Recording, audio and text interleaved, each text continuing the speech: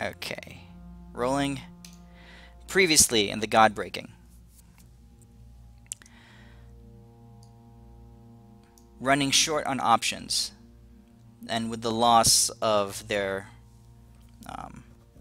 faithful friends Feldorn and Renly. Feldorn having been grievously wounded, and his form, his now lycanthropic form, having gone too long without pairing with a primal creature, a bestial creature.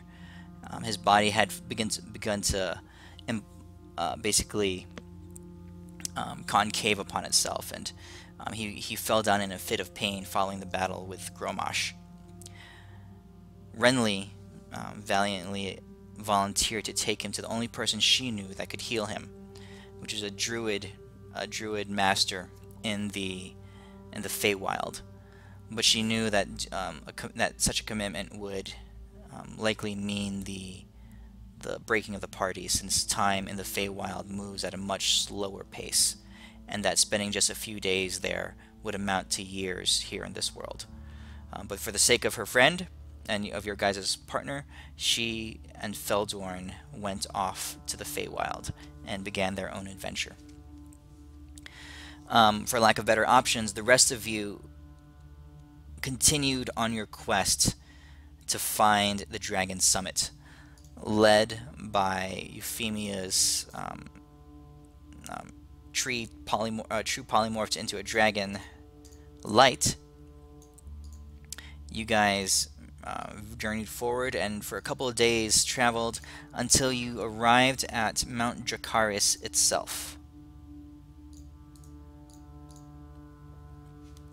And there, at the top of the mountain, you found a kind of a desolate, huge open plateau, covered in ancient stonework, remnants of buildings and passageways and streetways that all kind of focused in on this center circular clearing area.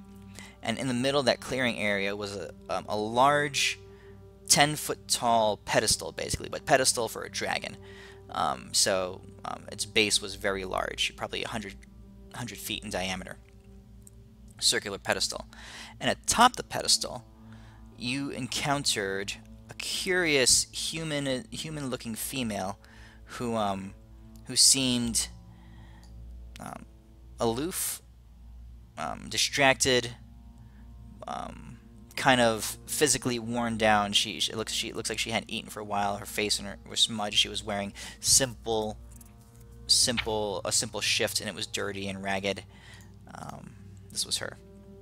He found her up there, and she seemed almost feral, she reacted to you almost kind of like an animal would, with suspicion and with weird posture, and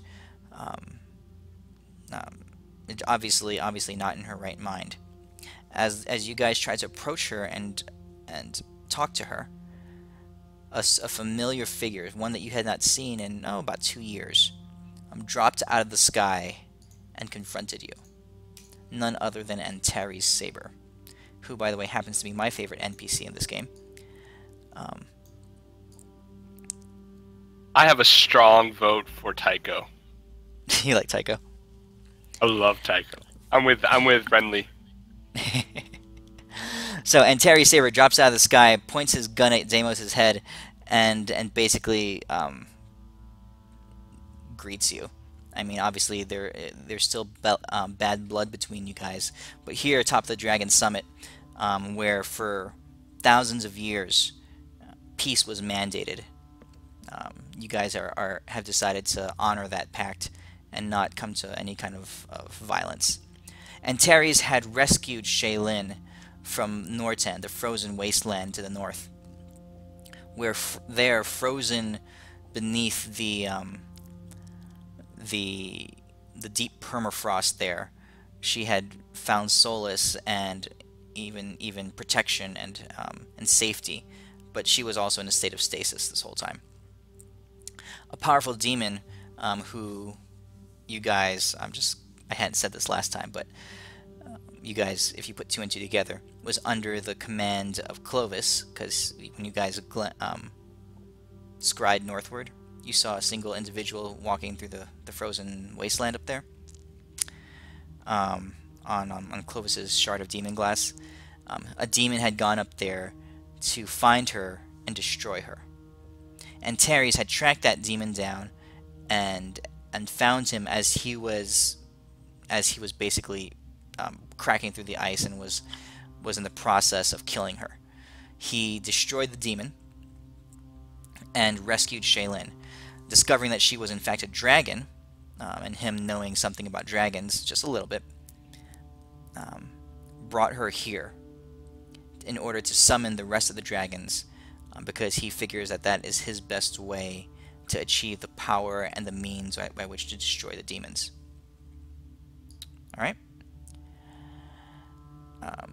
So, like I said, bad blood between you, but he is here. Deimos, you managed to greater restoration on Shaylin and bring back some of her mind.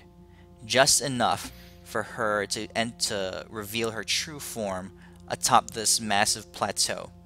She grew, and as she grew, a blizzard tore through the area. Howling winds and bursts of snowfall and ice and sleet tore through the area as you were all pushed back, and her form magnificently began to shape and change and enlarge itself.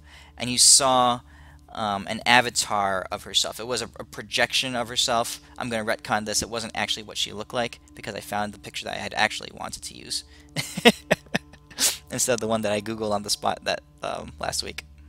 So this is what I showed you last week. As you saw Shaylin, made of ice and frost itself, in dragon form, no flesh and blood here.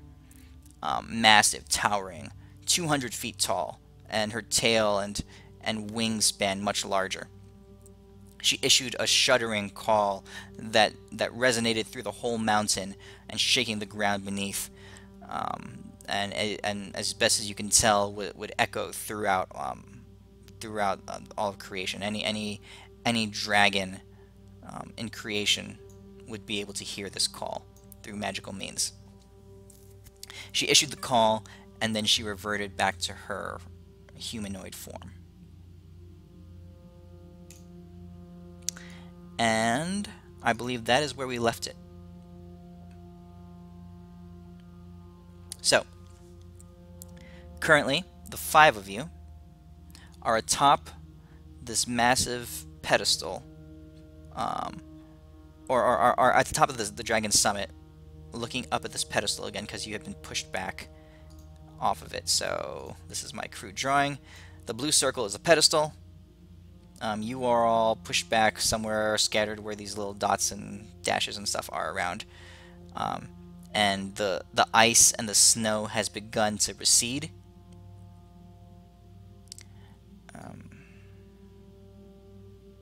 Let's see. Oh yeah, the last thing you guys heard was Shaylin and Antares talking at the top of atop the pedestal, and her agreeing that she does indeed owe him a blood debt, and that she intends to repay it.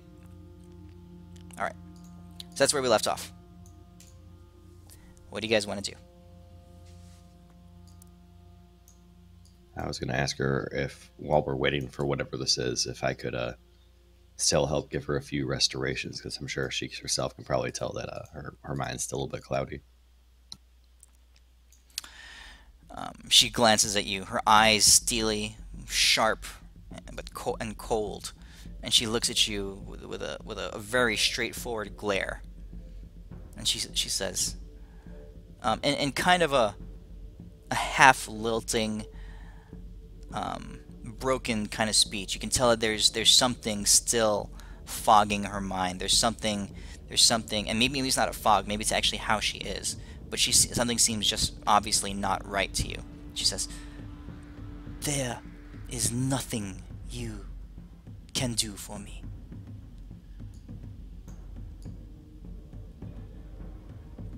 And very cold and chill-like, she breaks eye contact, and she turns and she says, "Now we wait." And she goes over to a large rock, and she sits down on it.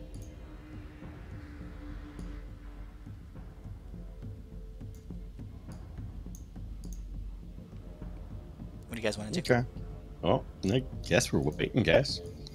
I want to spend time with Light learning dragon customs because I want to be respectful. These guys are much bigger than me. Okay. Okay, and you guys do know that Westfane is being destroyed right now as you speak, right? There's still the yeah. army's Can we still ask there, her- and the marked ones are still over there, and all sorts of craziness is happening all around the rest of the world. All right. So I'm sure she'll give us It's a later problem. like I have no idea, but can we ask her how long we're waiting for? I mean, I'm sure she'll give us some answer that doesn't help, but you never know. So you ask her how long we're waiting for, and she says, "The call went forth. All who hear and who decide to respond to it will come. However long it takes has to do with how far away they are." She says it very condescendingly, like kindergartner would know the answer to this. Well, I guess technically, judging from her age, that's a compliment because Deimos is only a few hundred years old technically, or whatever it is, and she's probably fucking really, really, really old. Mm-hmm. So kindergartner is probably that's probably not pretty nice. That's a compliment.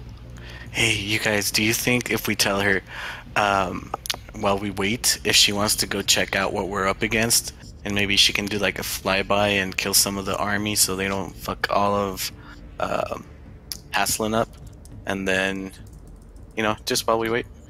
Yeah, we should at least tell them about what's going on. Especially, I'm sure that she knows shit's hitting the fan. So wait, what are you asking her to do? Like, so. Oh, sorry, what were you saying? Yeah, I'll tell her. Great and powerful Shaylin, and I'll say this in Draconic. I know you're wise, but do you have a clue of what we are facing, what we are up against?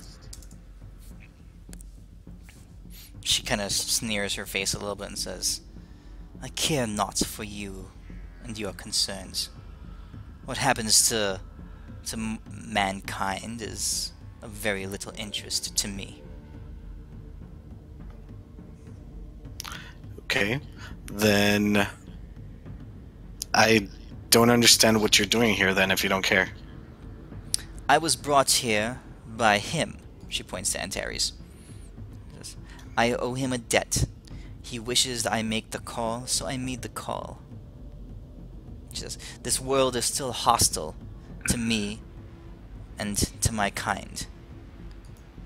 She says, I can smell the dearth of draconic influence. I can smell our death still lingering in the air from when we were struck down by the gods." Which god struck you down?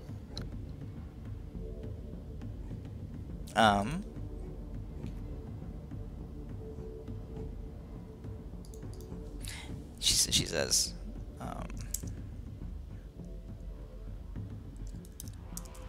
this, "Malchior is how we know him." Malchior. Can I do a religion check on that by any chance? Sure.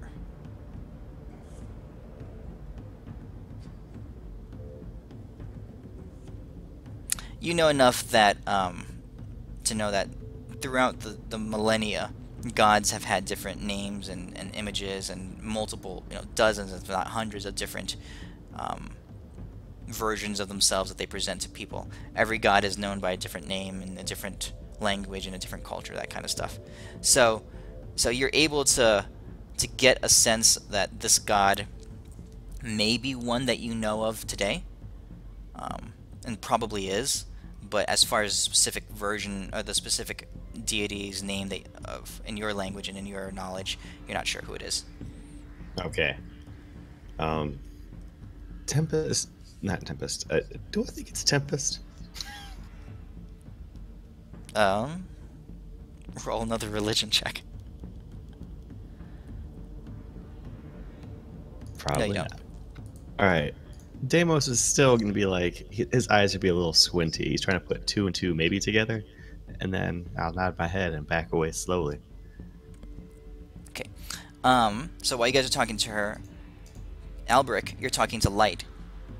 And he says to you, "How might I aid thee, friend dwarf?"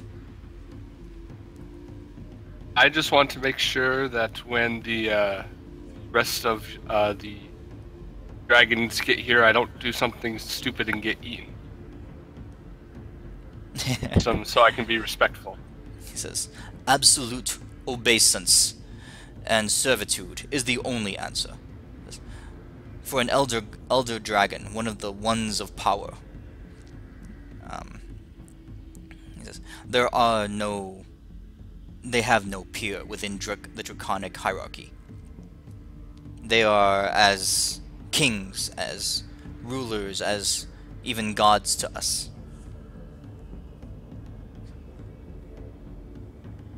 Do you know, friend dwarf, of the draconic lineage, and of whom I speak? Question, so. What? That was my next question is, can I tell me more about the Elder Ones? I want to know history. The draconic elders, he says. Always, each flight of dragons had a king.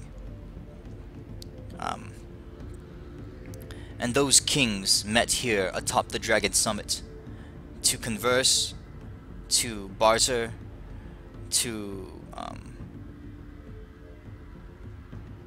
what do you call it? To make peace with each other, or to make war. Elsewhere they might have come to blows, but here there was always peace. The 7 dragon lords, elders amongst our kind, the monarchs of draconic culture. One from each flight. Indeed, there are 8, but the 8 has become just a spot of, shall I say, honor and respect, since he has been absent for many thousands of years.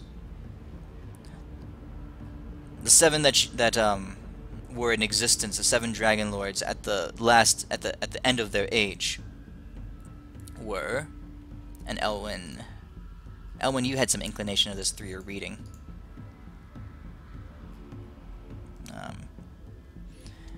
He says, the 7 were Shaylin, she of the white, and Elwyn, you had a story in your book about a white dragon, right? Do you remember that? I mean, it's been over a year since you read that. Of course, I have it right here. Girl finds young dragon, befriends, hometown attack, many slain by raiders. Dragon friends uses ice breath to kill raiders. Girl goes and lives with dragon happily ever after. Shaylin, female ice dragon, white, lands to the north. Wonderful Ah, notes, perfect. Elwood. Perfect.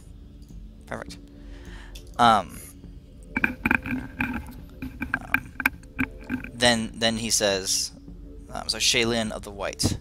There is Krigajard.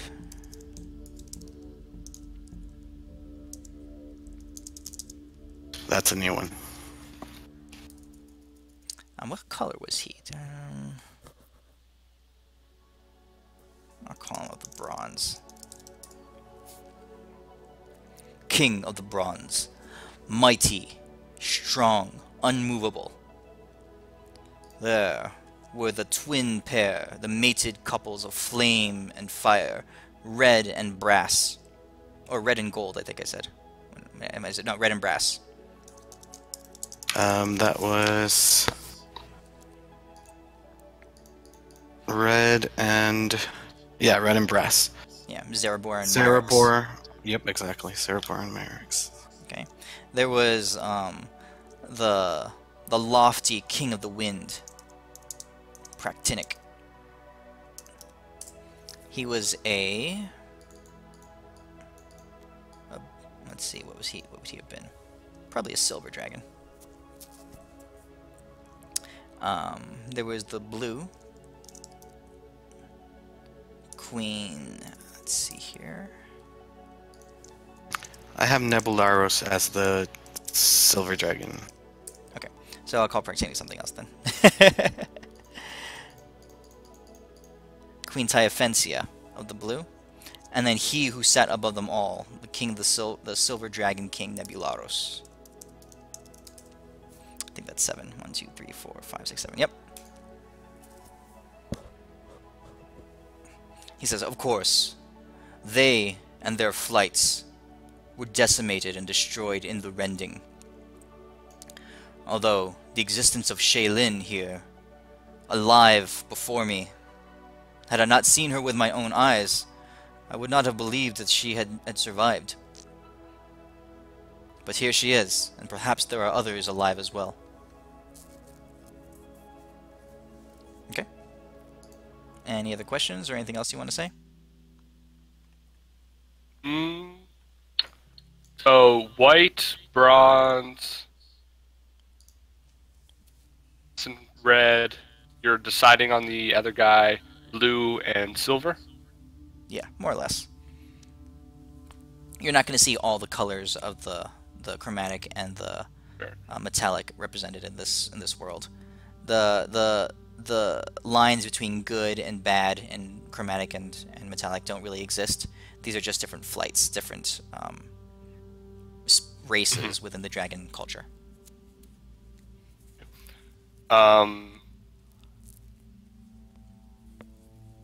So I'm used to some different versions, so I just want to confirm this isn't a question for him. But in this one, you have Bahamut and Tiamat are actually gods and Yes. and the goddess.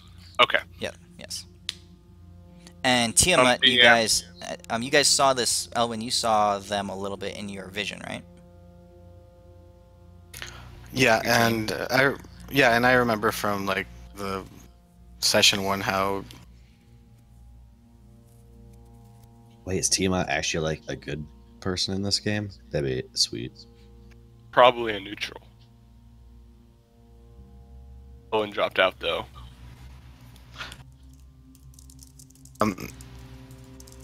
Sorry, yeah, I was muted.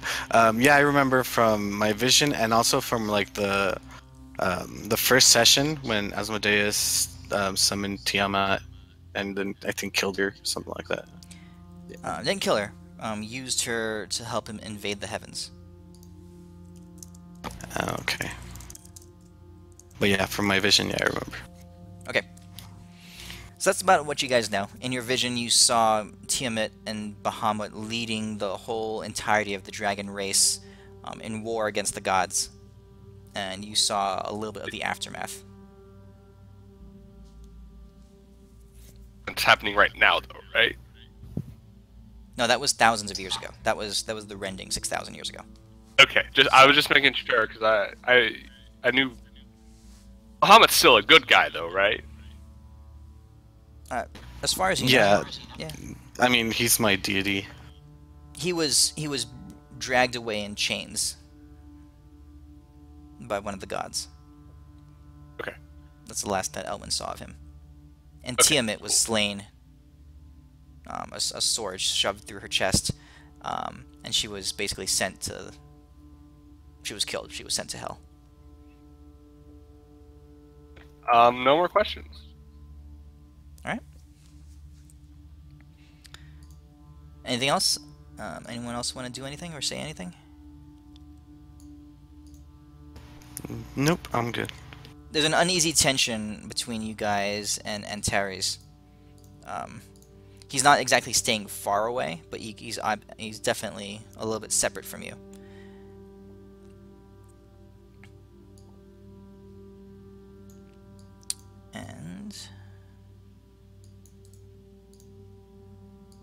And Shaylin is kind of off in his area as well. All right. Hear me, right?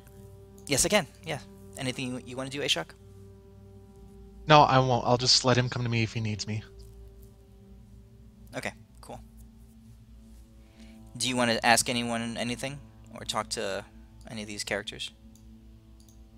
I'm not quite sure what I would say. All right, Euphemia, anything you want to do? No, no. Okay. So, you guys are waiting up there, and literally nothing is happening for hours. I'm reading my book. Okay. Okay. You're well into it. You're in the last quarter of it.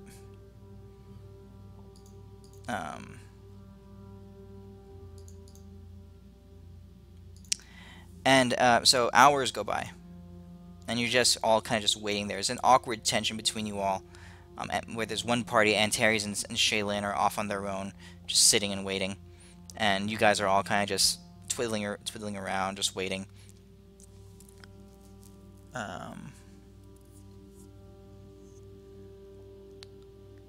And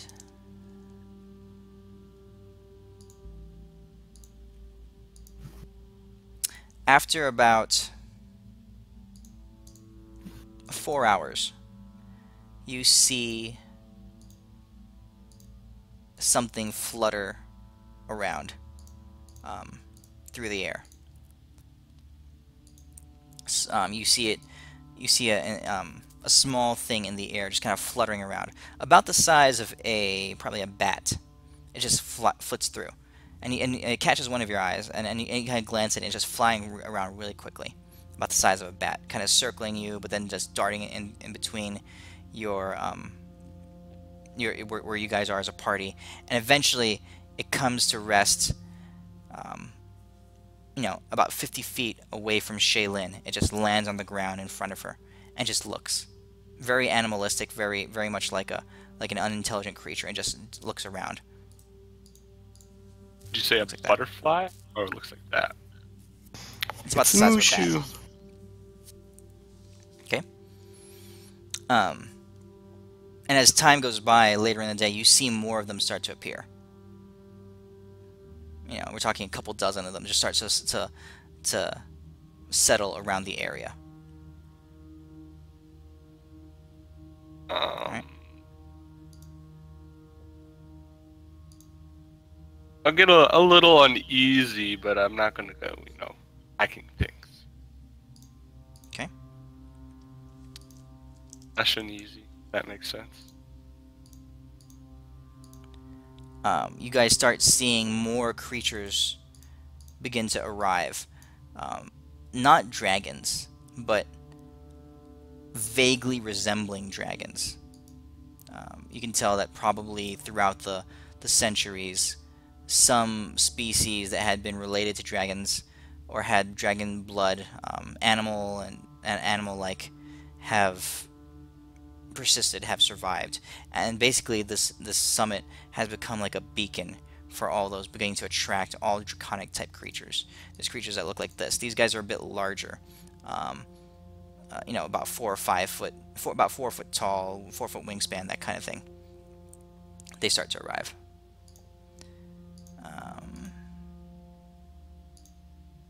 And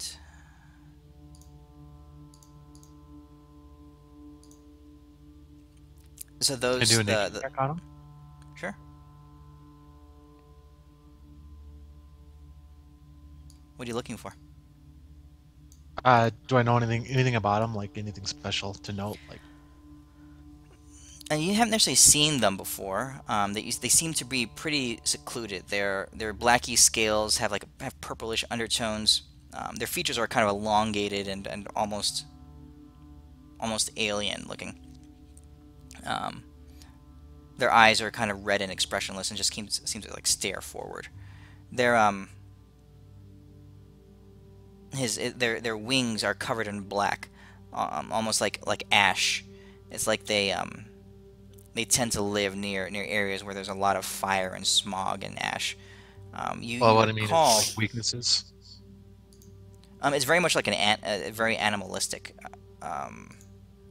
weaknesses, in the sense that they don't look anything particular. You figure fighting one would be like fighting any other beast or creature that you've encountered. It's made out of flesh and blood. You're not sure if it breathes fire, but the way it's puffing around, it seems to at least have some kind of breath and power to it. But no, nothing in the way of weaknesses.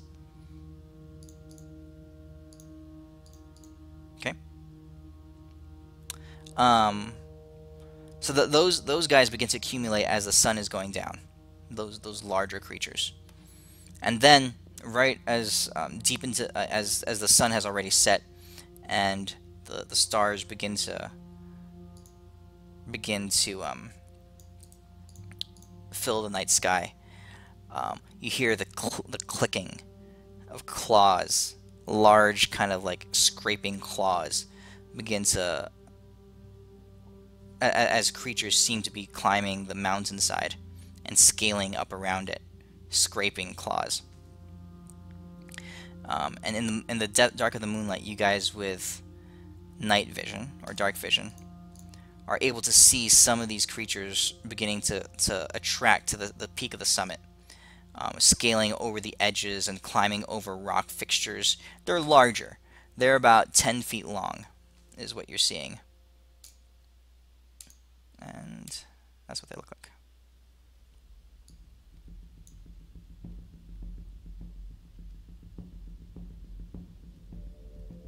Okay. I stick to as close as Shaylin as possible without seeming like a creeper. All right. They seem pretty, like I said, like they're animals, but they give Shaylin a wide berth. They begin to congregate around her, but within the circle of 50 feet, almost by instinct. They all just kind of gather around, but there's a clearing of 50 feet where none of them are, and she's at the center. None of them are around, are breaching that clearing, but then they begin to congregate around outside of that.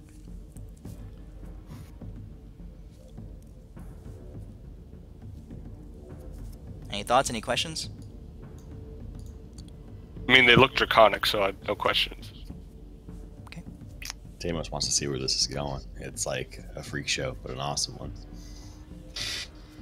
All right. Only we had someone that could sense a demon. Can you sense demons? No. And Terry's can sense demons, but That's why I'm assuming if something really bad demony happened, he'd just start blowing heads off. you do notice that all these creatures, while they may be ravenous and predatory out in the wild, are very much sedate here. Okay.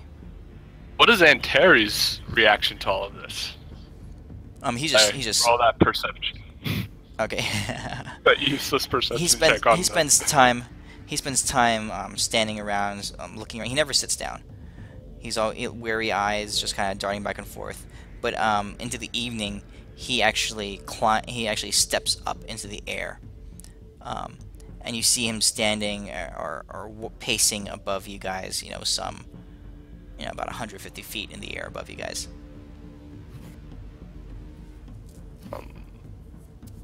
Do I notice anything else with that perception check? No, that's all that's going on right now.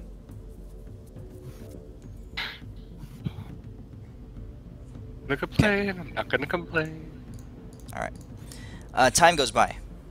The next day, more of these creatures start to arrive. Various kinds, draconic in origin or relate and distant relation.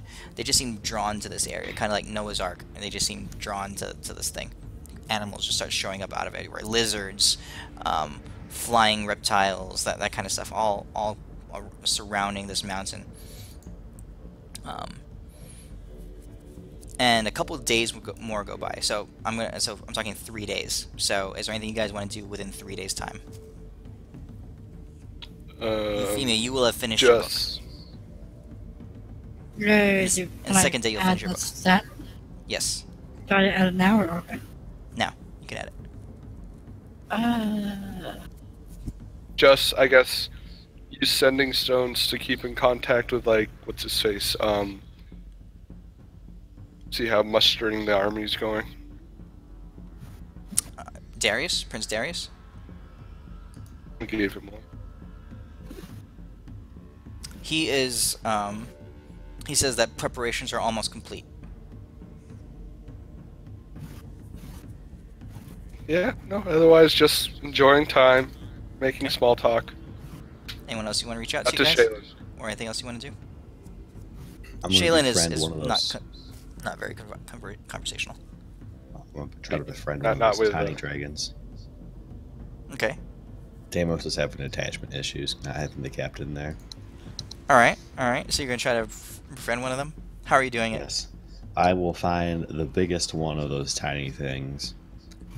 And then I have food, and I have ridiculously good petting hands. Okay. All right. So go ahead and roll me your animal handling.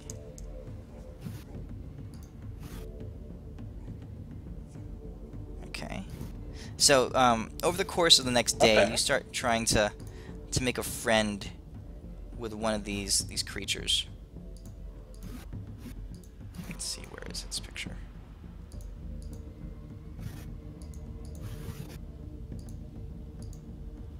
Wasn't that one? Which one did I show you?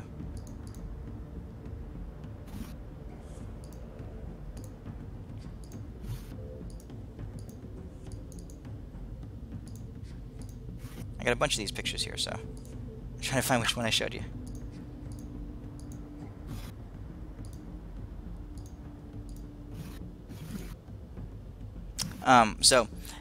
And you slowly begin to win its trust, Deimos.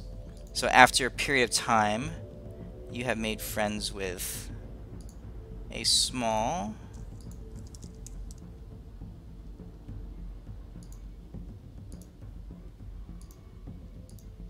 It's not right.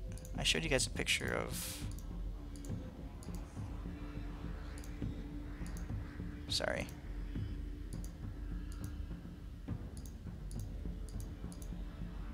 I don't remember what I showed you guys. I can't find it. Oh, yeah, doesn't matter. I was just trying to make a friend. Yeah, I Last literally time- can't find it. I don't know where it went. Yeah. I'm gonna call him Alright. Bam. I still have it up, but it's unidentified, so I can't help you. Okay. Well, I'll find it. But alright, go on. So you made a friend of it. It comes around for food a couple times every day. But that's about it.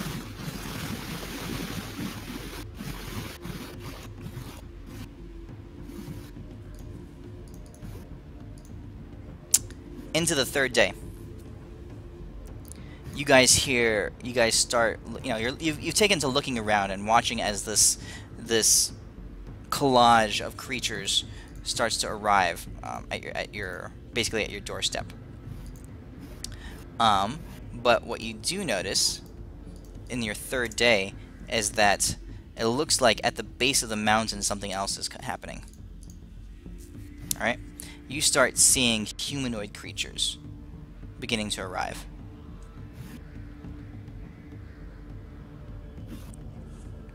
It's too far down to be able to tell who they are, what they are, but you're seeing signs of small camps. You're seeing signs of some, just like, people beginning to settle there. And into the day, more and more begin to arrive. And then you look and you do see some of them beginning to climb the mountain. There is a brief precipitous pathway, or small precipitous pathway that does spiral up the outer rings of the mountain and make its way up. And late into the evening, the first one of them begin to arrive. Owen, did you happen to feel anything on a molecular level when she called? Did I? Did I get like some goosebumps? You did not. That's You are negative, not- my friend. You are not related enough, closely related enough. Well, I guess these people just have more draconic. Are they not half dragons? Are they? Are they various races? As the ones that approach. One, what is he? He's one after. That makes sense. Importance. Okay. Scaling up the outside of the ring, you're beginning to see Dragonborn start to arrive. Various shades, various types and stuff, but right now there's only a few dozen that have come up their way. But you see that there's more, obviously hundreds that have begun to gather at the base of the mountain. This guy comes up, and the ones behind him seem to be taking orders from him. I didn't think there were this many half dragons in the world. These are Dragonborn. Dragonborn, same difference. You've encountered several of them in your journeys. the guy 3? from Ospium, but that's the only guy I knew of. I thought there'd be like a couple dozen, not hundreds. Well, you're starting to see all the ones that are within 3 days' journey are starting to arrive. So this guy walks up to you. He says, he looks around, he says, "What is going on here? We heard the call. We felt it in our bones. We come here, we see the dragon kind all around, but no dragons to be found except..." And he looks over, and his eyes kind of widen as he looks at Light. He says, "That one."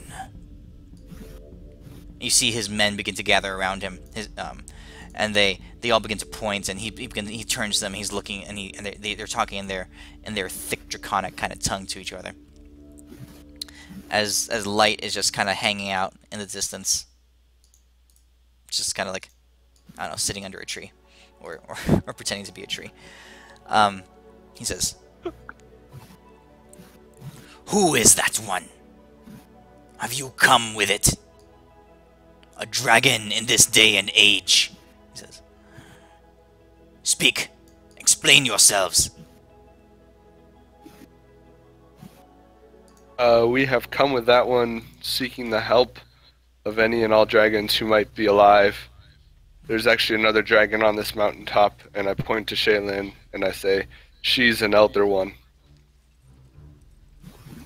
At that, he kind of stops, and he realizes what's been said. He says, and all the dragonborn behind him. Now, by now, there's a couple dozen behind him. They look at Shaylin, right?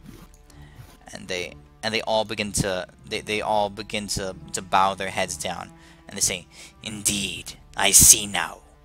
What you say is true. That small one," and he points at Light, "could never have made such a call. But she..."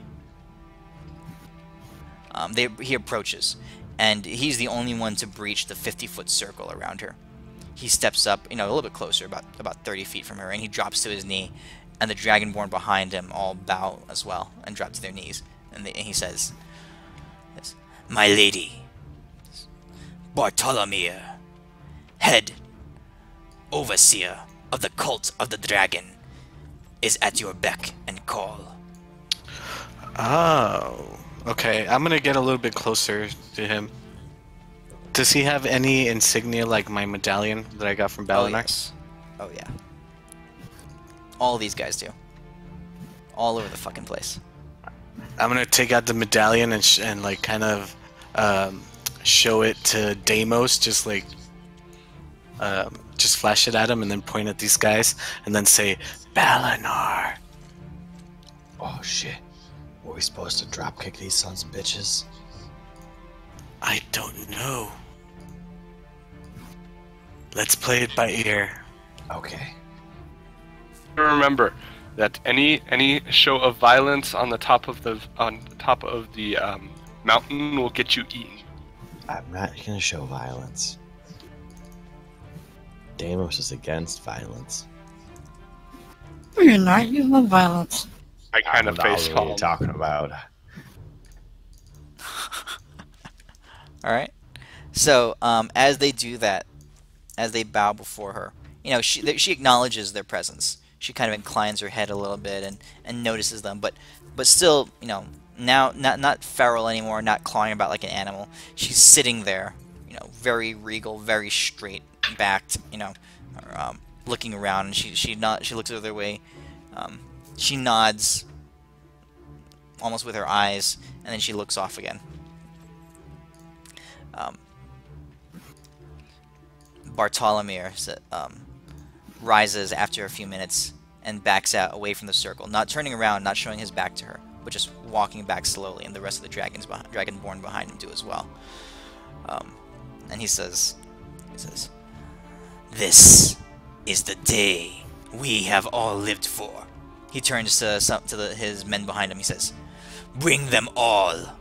Tell them that the Dragon Queen Shaylin has reappeared. Our day has come." Alright. There's a rather large dragonborn that he's talking to. This one with bluish tinted skin. Off a large figure. Very, very strong looking. He nods and he says, "As you command, Bartolomeo." And he turns and he whispers to a bunch of people and sends them off. And several messengers start running down the side of the mountaintop to go fetch the rest, or to inform them anyway. Bartolomeo comes around to you guys now, and he says, I understand. You lot have some explaining to do. What are you doing here in the most sacred place of dragonkind?" Seek the help of the dragons to battle the demon threat. I'm gonna Shaylin. do my. Oh, go on. I'm gonna spread my wings, and I'm gonna do my draconic presence. And after they're all odd, I'll excuse me? You want me to frighten you again? I'll pull out the Saying. medallion and like wear it on my chest. Okay. As you spread your wings and you express your presence, you don't see any visible reaction in Bartholomew. A couple of the ones behind him turn and glance your way, and they narrow their eyes. Bartholomew says to you, as you put the pendant on your chest, Bartholomew says, "Your cheap sorceress chicks do not impress me. I am of pure draconic blood. You are just a shit stain in the gene pool. And that pendant on your chest, you are not one of ours. Where did you get it from?"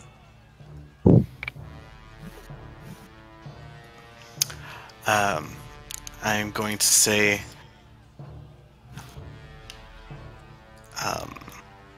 one of my best, one of the most noble, and one of the best people I know was once the owner of this. I don't know if you know him, Balinar. "I know not the name, but indeed, if you knew him and you befriended him." He gave this to me right before he died. "Then what was the request that he asked of you?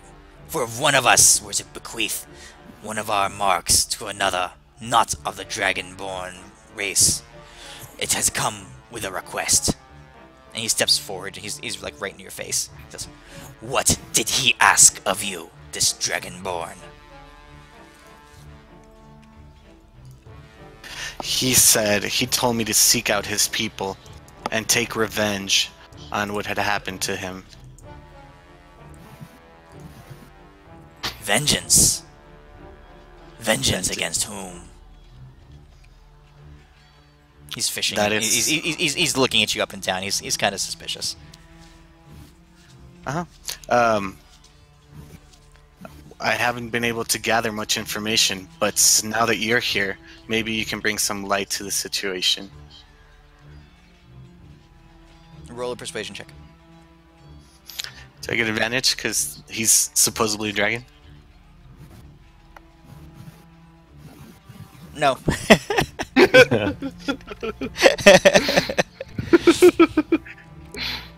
Hold on, I'll lucky that.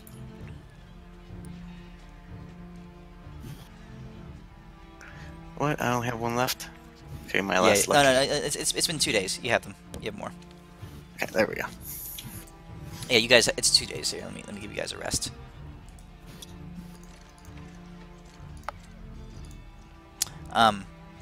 He says, "You speak well. Perhaps there is more to your story. Interesting. Well, if you don't mind, while we wait for the rest of the dragons to arrive, maybe you and I can talk. Can I roll on insight on to see if he was lying about not knowing Valinar? Sure. You're pretty sure he had no idea who Belinar was. Okay. If you recall, Belinar got that off of someone else. Oh, I wasn't there. That was Yeah. before. He got off the Admiral, I believe. Did he? Yeah, he got it off Admiral Kizaru, the Magnus of Flame. Oh, I was there. I got his staff. Yeah, that's right. That's where you got your stuff from. Oh, that's right. So yeah, I'll kind of see if he can follow me so we can speak, and I'll whip out my staff and show it to him.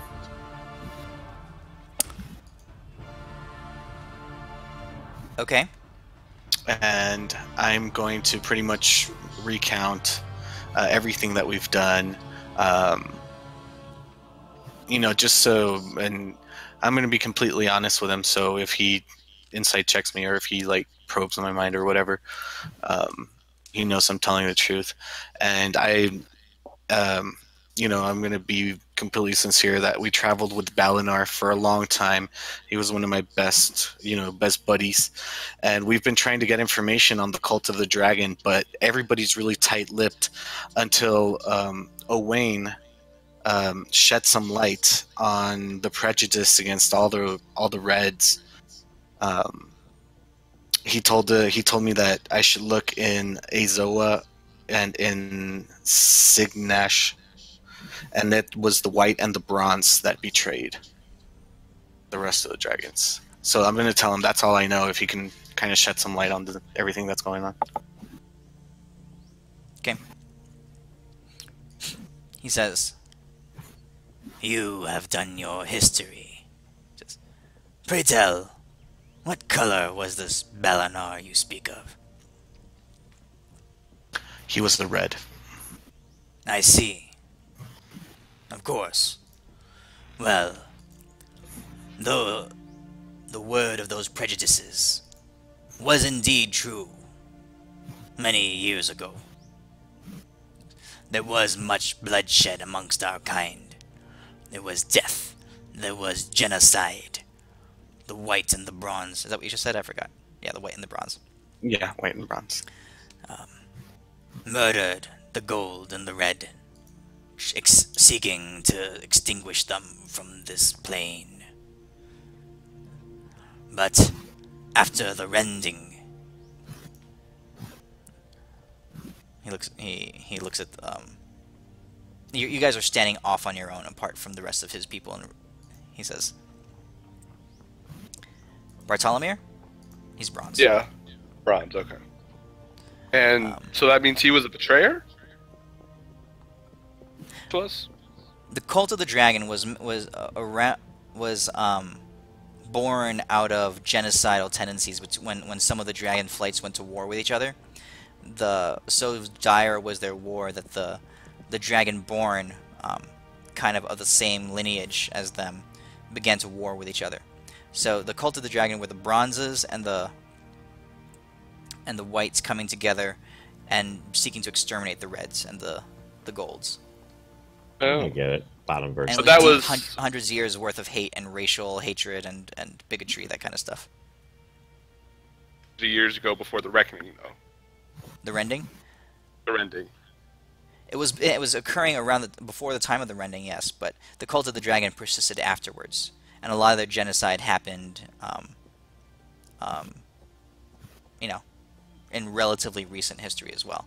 Balinar and Kizaru were among the only Reds left in the world, because most of their kind had been extinguished or killed. Okay. Alright?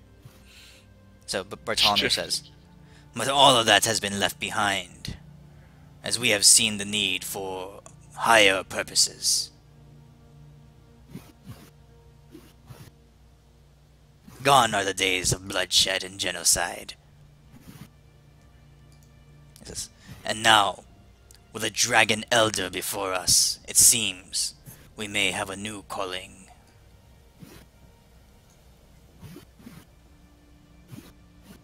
Okay. Anything else? No, I'm gonna leave it at like this for now and just wait for the dragons. Alright. As that day goes by and the next day goes by, you start to see more and more dragonborn congregating around the edge of the summit. So they begin to really start to gather. You're talking hundreds of them. So if this is the top of the summit, you know, and the blue circle is the center of it. All around the outside ring, you know, all around the outside, dragonborn are you know, there's creatures and animals and stuff all around, but the dragonborn begin to encamp all around the eastern, or I mean the western side of it and the northern side of it. They begin to camp out. You start seeing hundreds of them come up, of various colors and types, but you can see that most of them have some kind of affiliation to Bartolomir and his people. There are some others represented, some small groups of a dozen, you know, from like hillside clans and different tribes, but a lot of them, the present, bear some kind of affiliation with the cult of the dragon. Okay, and looking around, you guys see that there's more and more. You figure at the base of the mountain, there's probably a couple thousand dragonborn, having already arrived now into your 6th or 7th day, waiting at the top of this mountaintop. All right. Anything you want to do or say? No, I'll try to like make friends with him and stuff. Okay. Just He in seems- case. He seems to be pretty amenable. I mean, he's not really one for small talk, but he's not aggressive to you or dismissive to you. And in fact, he asks you questions, more probing questions as well. He says, "Your friend, this Red, he is slain, is he?" Yes, he sacrificed himself to save the rest of the group. Pity. And then No, I'll you- tell him about the dragons that we saw. Like the really big dragons that were made out of lava.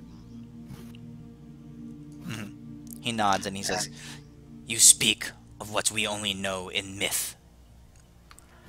If you have lain eyes upon the King Zerebor and Queen Myrax, then you have done more, or you have known more than any of us here." Yes, we have traveled. And I'm going to ask Amos to bust out the cooler with some tequila. Just to help the All right. conversation along. Alright, roll a perception check. All of us, or just Elwin? Just Elwin. Okay. You've seen him glance at your staff several times. I mean, and glance. You just picked up him eyeing it once in a while.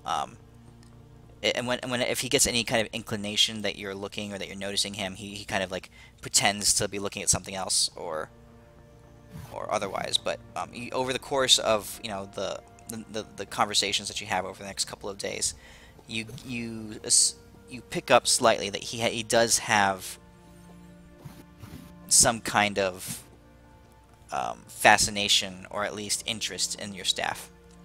Okay.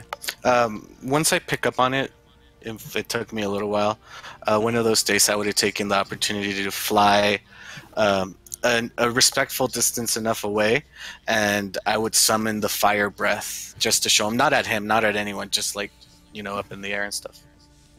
Okay, now at that point, there's a lot of awe and gasping amongst the Dragonborn. Roll me another perception check.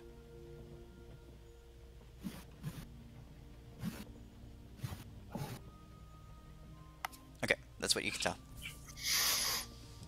Okay. All right. Into the sixth day. The people are all waiting, and they're very much reverently in awe. Light is very much in reverent awe. I don't know if the rest of you guys are getting restless, but the extreme patience. You know, Bartholomew says, "Patience is a virtue amongst Dragonborn." You just wake up one morning and you see Shaylin standing in the middle of the pedestal, talking to two other figures that are standing there with her.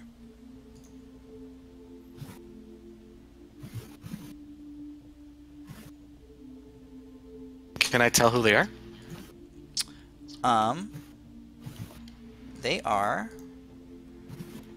They seem to be. I don't know why it does this. Some of these images that I load up, I can hide the file name, and some of them I can't. I don't know why. It's some weird add-on or something that does it. Okay, you see her standing in the middle of the platform, standing there, and there's two individuals. They look humanish in nature, a man and a woman, but it's obvious that they are not normal people, because their bodies are completely inflamed in fire, and looking as if they're burning lava. Oh, gross. Oh. Amos turns away and he apologizes for walking in. Well, they're not making out right there. They're both standing there talking to her.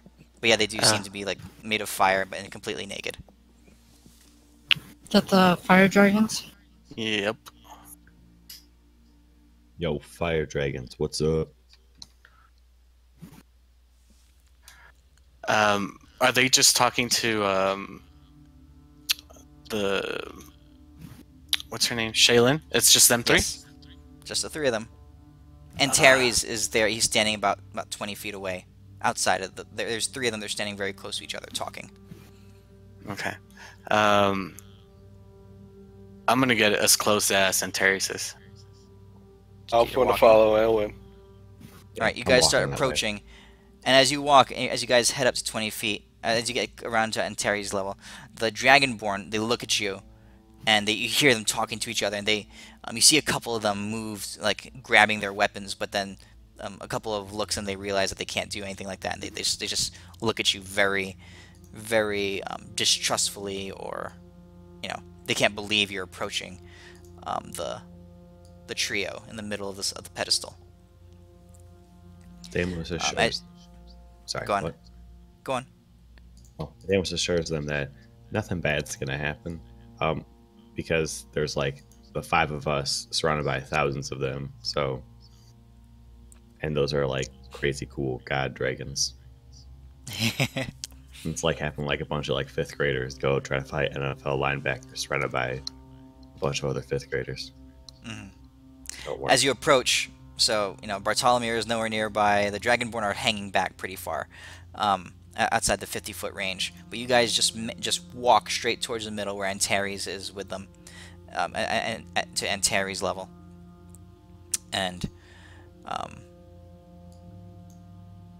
Antares turns to you. So you're still out of range of them. Antares is standing there, and he says, "It looks like they've begun to arrive. Been waiting for long enough." I think we have actually been in the presence of those two that just got here before. He says, "Now, you listen to me. I summoned these dragons." Look, let's not start. We got a world to worry about, and we can worry about yours and my differences afterwards. Let's work together on this one. Amos and heal her. Your little summoning would have been a failure. He says, "Agreed. There's nothing we can do here, but I have my own agenda. And you, as long as you don't interfere with it." Let me ask you a question. Does your agenda involve being alive? He says, "What do I care if I live or die as long as the demons fall from the heavens?"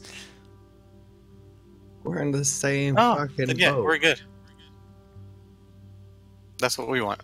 But we want to live too. Yeah, we're going off like the checklist, and like that's like the end goal. Like we prefer to stay alive. I mean, shit happens, but I mean, I'm willing to sacrifice myself and stuff like Yeah. that for the greater good, but hopefully we can do it without having to reach that. You get the sense that he's willing to sacrifice a whole lot more than your lives to see that happen. That's what he says. He's willing to sacrifice probably the lives of everyone in this world. Yeah, look at me. I got my hat down. You can't see my eyes. I'm all dressed in black. I talk about death all the time. Demons. What do you fucking do? Eh? Most likely, Deimos is on the top of his Zero list girl of the with first daddy people to problems, sacrifice. sounds like. He says, We met the guys, as long as our goals are aligned, and that the demons fall from the heavens, then you may proceed. But Thank you, big powerful boss man. Thank you for letting me proceed. Just joking. Don't shoot me in the face again. That did not feel good. he says, very well. All right. I'm gonna tell him, but you know what? I really do hope that you survive all this. That way I can have the pleasure of killing you afterwards. Whoa. Game says no. I don't think so. But I do want your hat. Can I have your hat? He looks at you, Owen. He says, now that I can respect. He looks at you, Deimos. He says, you get the fuck away from me. That's what you say every fucking time. I'm just trying to be friends here. Deimos just puts his head down and walks away. Because this guy's got obviously a cool fashion sense. Deimos does not. Deimos just sticks Probably armor on smells top of better than armor. you. Oh, probably. He's definitely more hygienic.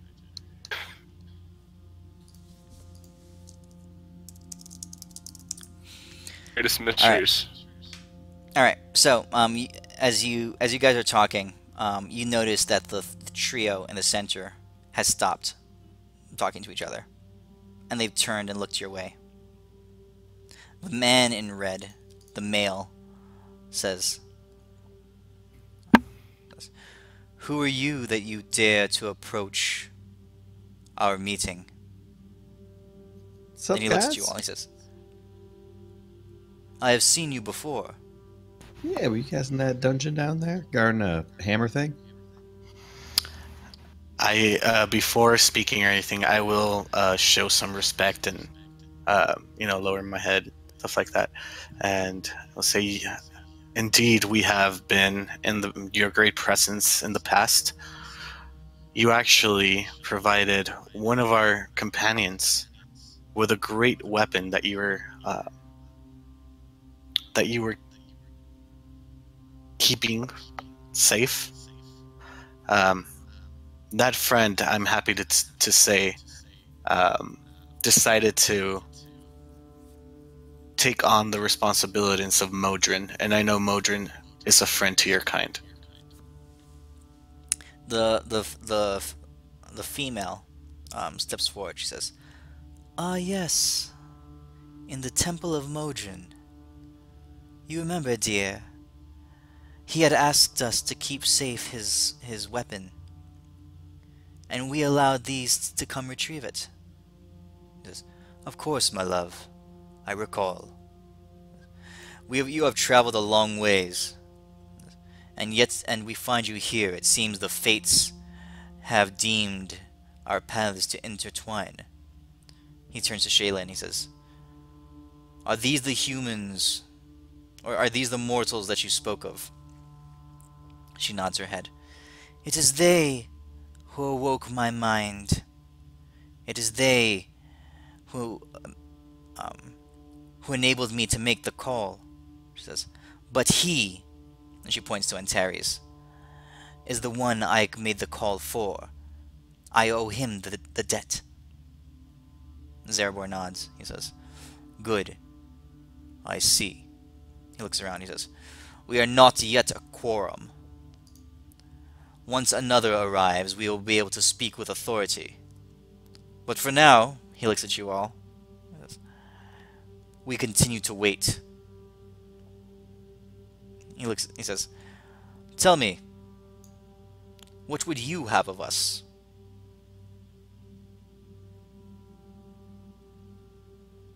I kind of look at Elwyn, and I'm like, I kind of shrug my shoulders in the sense of I didn't think we'd get this far. Me again? All right. It's just a checklist.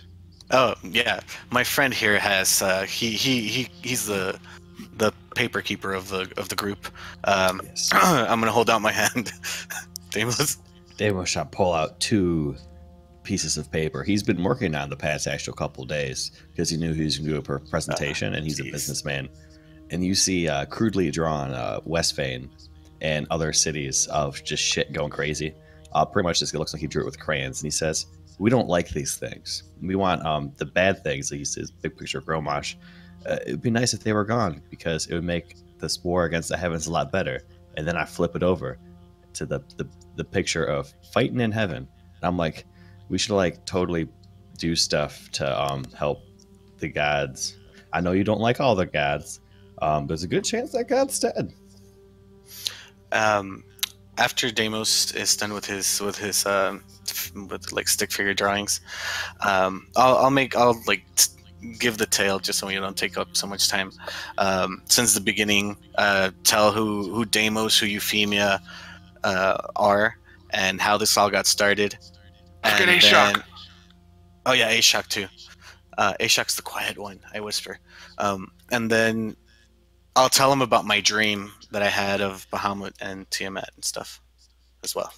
I raise my hand and I say, I saw Tiamat. She seems to be almost alive-ish. Okay. Zarabor says, "Now this," he says, "is beginning to make sense.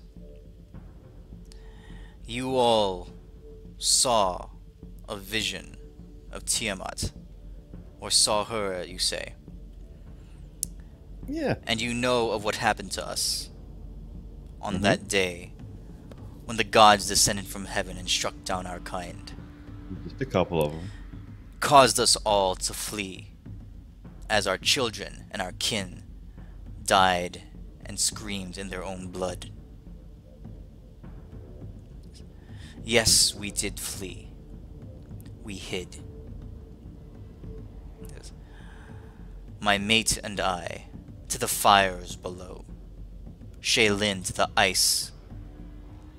And others as well." He looks at you all, he says, "And it took an incredible act to call us from our slumber. By being here, we risk the wrath of the gods who struck us down in the first place. But we have slept too long. I believe fates have decided that if we are to act, we must do so now. The time is near. Tell me, do you know why the gods struck us from the heavens, from the skies?"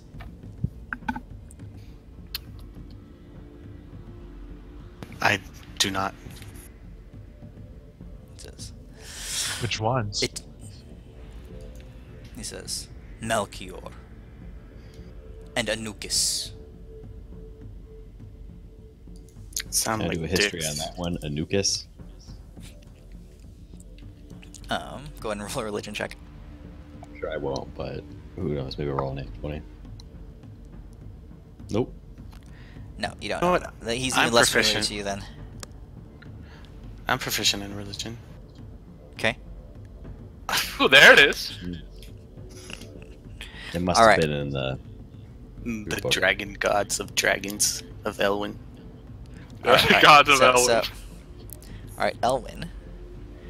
Elwyn. Do I even want to know? Something in the back of your mind as he mentions Anukis. Anukis is just it's just like triggering some ancient, draconic scroll that you had read, where you saw him mentioned. it's a him. Anukis. And you just remember just like a half of a phrase where you saw something that looked like the word Anukis in Draconic mentioned, and it was paired with something that indicated the god of death.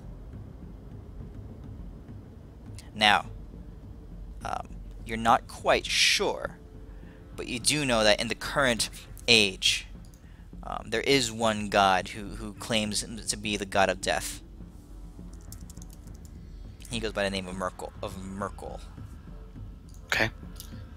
Okay. Mm-hmm. And this, I know I don't know, but is he known to be alive or dead? As far as you know, you have not heard anything of him.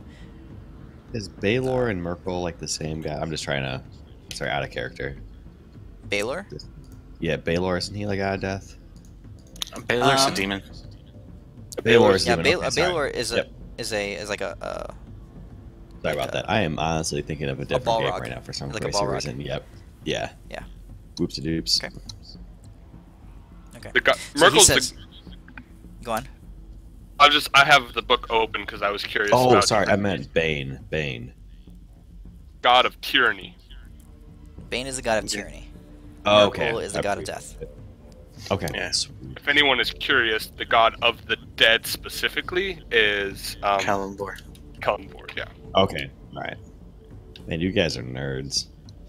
Okay. Open to the page because I'm making a cleric, so I want to know what god he's going to follow. All right. Yeah. So he says, they struck us from the heavens, Melchior and Anubis.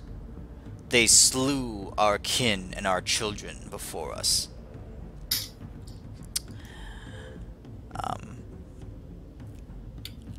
Even those that we follow, the very deities of dragonkind, Bahamut, Tiamat, slain or dragged away in chains. Yes, we fled. But they struck us down because they feared what we might become. They wanted us to unsee that which we had seen.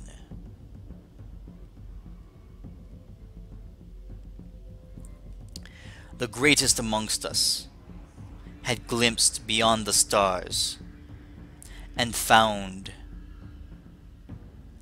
the one from whom all power in this world, in this creation, emanates, the one who reigns above the gods. We had found him, and he had found us, and they feared that we might surpass them, so they destroyed us.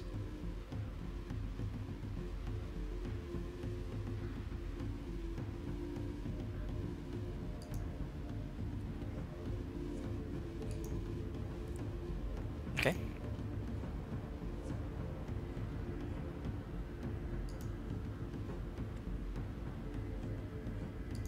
Who's that greater one that you're talking about? He goes by no name that tongue can pronounce, or that you would know. In fact, I know little of him myself, or even if he exists. I myself did not see beyond the stars. Only the greatest amongst us did. He would be the one to ask. If he was still alive. And who was that? The greatest amongst us. The 8th of the 7. Seven what? Of the dragon monarchs, the elder ones. A big list of dragon names about a couple scrolls up. Man. No. Bahamut was he who was appointed to be our deity. We the 7 are dragons in flesh and blood.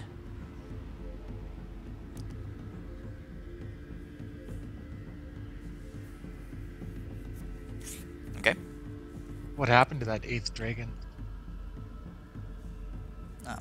Mirex comes up and she says, "We don't know. Long before the rending occurred, he had always seen the world his own way. He was the greatest amongst us, not in power, but in foresight and in thinking. He went off on his own path. He, the brother of Nebularos himself. And we heard not tale or tell of where he disappeared to. Then when the rending occurred, we ceased looking. Oh, he's probably alive. She says, that would be a surprise to me, but if anyone knows, Nebularos would.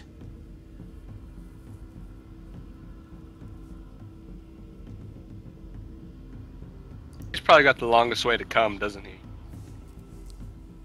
She says, perhaps. Although some will have to travel from quite far a ways. She looks up to the sky. She says, and some from not quite so far. So there you have the reason. I'm sorry, go ahead. Go on. No, go on. What'd you say? Oh no, I was just going to tell the dragons, and there you have the reason for us calling and asking for your assistance. We're on similar paths, and I'm going to look over to Antares, but we wish not to destroy the world in the process. It's our difference in opinion. He doesn't care as long as the demons die. She nods. Shaylin steps forward and says, he has already asked us what he would of us, she says. And when the council arrives, when we have our quorum, we will discuss it. And then she looks up at the sky, as Mirex is as well, and she says, as it seems we do now. And she sneers. She says, Praktinic always did have a flair for the theatrical. At that point, the whole summit is covered as like in cloud cover. You guys barely notice it, but the clouds had been rolling in, and what was previously just like a grayish day, it has now grown dark as thunder and lightning begins to crackle across the sky. You're talking dark, thick clouds at the high above the summit. They all look, and Zerbor and Mirex stand tall, and they look up at the sky as well. And Zerbor says, yes, here he comes. He sighs a little bit. He says, always cared to make an entrance, didn't he? And all around you see Dragonborn around begin to look up at the sky and shudder, and they gasp. And the creatures and these flying little drakes and they all scatter backwards. Some of them, the ground-based ones, burrow into the rock. Other ones fly and scatter around the summit. And you can see that they're very much disturbed and disoriented. As you guys feel the air shift, almost like the pressure in the air shifts. It's like there's a charge of electricity that begins to just like the static electricity in the air just like rises. You see a couple of lightning strikes boom through the air and strike the top of the summit around you, and the darkness intensifies. And then, descending from the clouds, you see a massive premonition. Ooh. I assume he's blue then? This is Praktinic. Their colors are long gone. When they went into hiding, their forms changed to become one with the very elements that of the area that they fled to. They've been there for thousands of years, and they had to adapt forms that were no longer would no longer draw the attention of the gods who were hunting them. So they all adapted. They all evolved. This is no longer a dragon of blue or white or whatever. This is a dragon of storm and wind. This is Praktinic, king of the air. Was he blue then? I don't even know. I didn't even have it written down. I guess so. And it's because she's white. The other queen, what you said was silver to Elwyn at an earlier point, so blue would make the most. It doesn't matter. Yeah. I'm just curious. Let's say he's blue. All right. So he drops down out of the sky, right? And he's coming down, and his claws and talons just shred the ground. He's larger than Shaylin was in her form. His wings encompass the whole, like a large portion of the entirety of the summit, and you hear his booming voice just kind of echo through the wind and the swirling torrent of rainfall and lightning that's crashing all around you. It says, "Brothers, I have arrived. It has been far too long."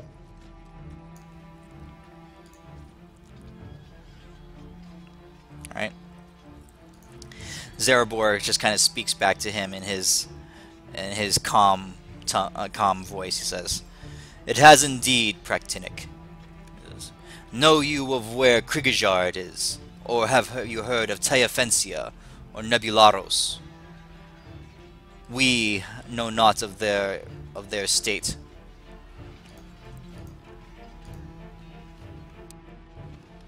Tayafencia will arrive when she deems it appropriate. Flighty bitch has always been on her own time. Krigajard, he will be here shortly. You will know it. "And what of our king, the leader of us all, Nebularos?" He comes from afar. I saw it in the sky. But it will be some time.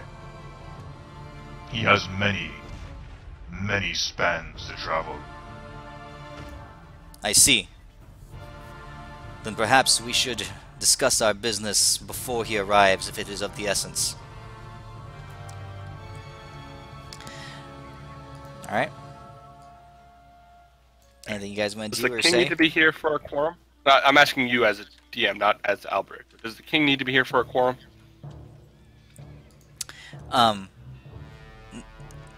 Zarabor, or Myrek says, just, "Technically no, but for matters of great importance, we will wait for his word." She says, "As this request that Antares here has asked of us, it would require all of our strength, and much more, I believe." And what is his request? He says, "Antares has asked us to destroy," she says, "to destroy the ley line, the way by which the demons rise into the sky, into the realms of the heavens."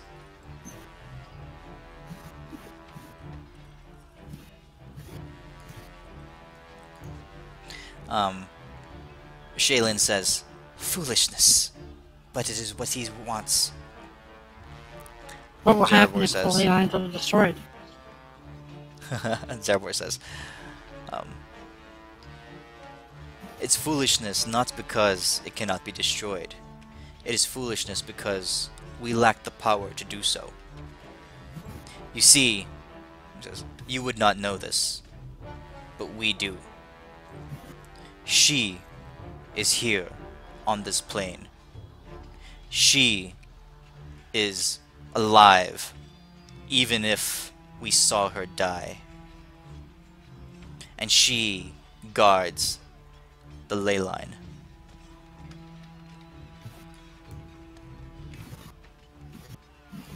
Again, what would happen if the ley line was destroyed? Is there a secondary consequence? He says, "That is far beyond my knowledge." Well, will all gods become quiet because no one can talk to them anymore? Because without the ley line, people can't talk to the gods?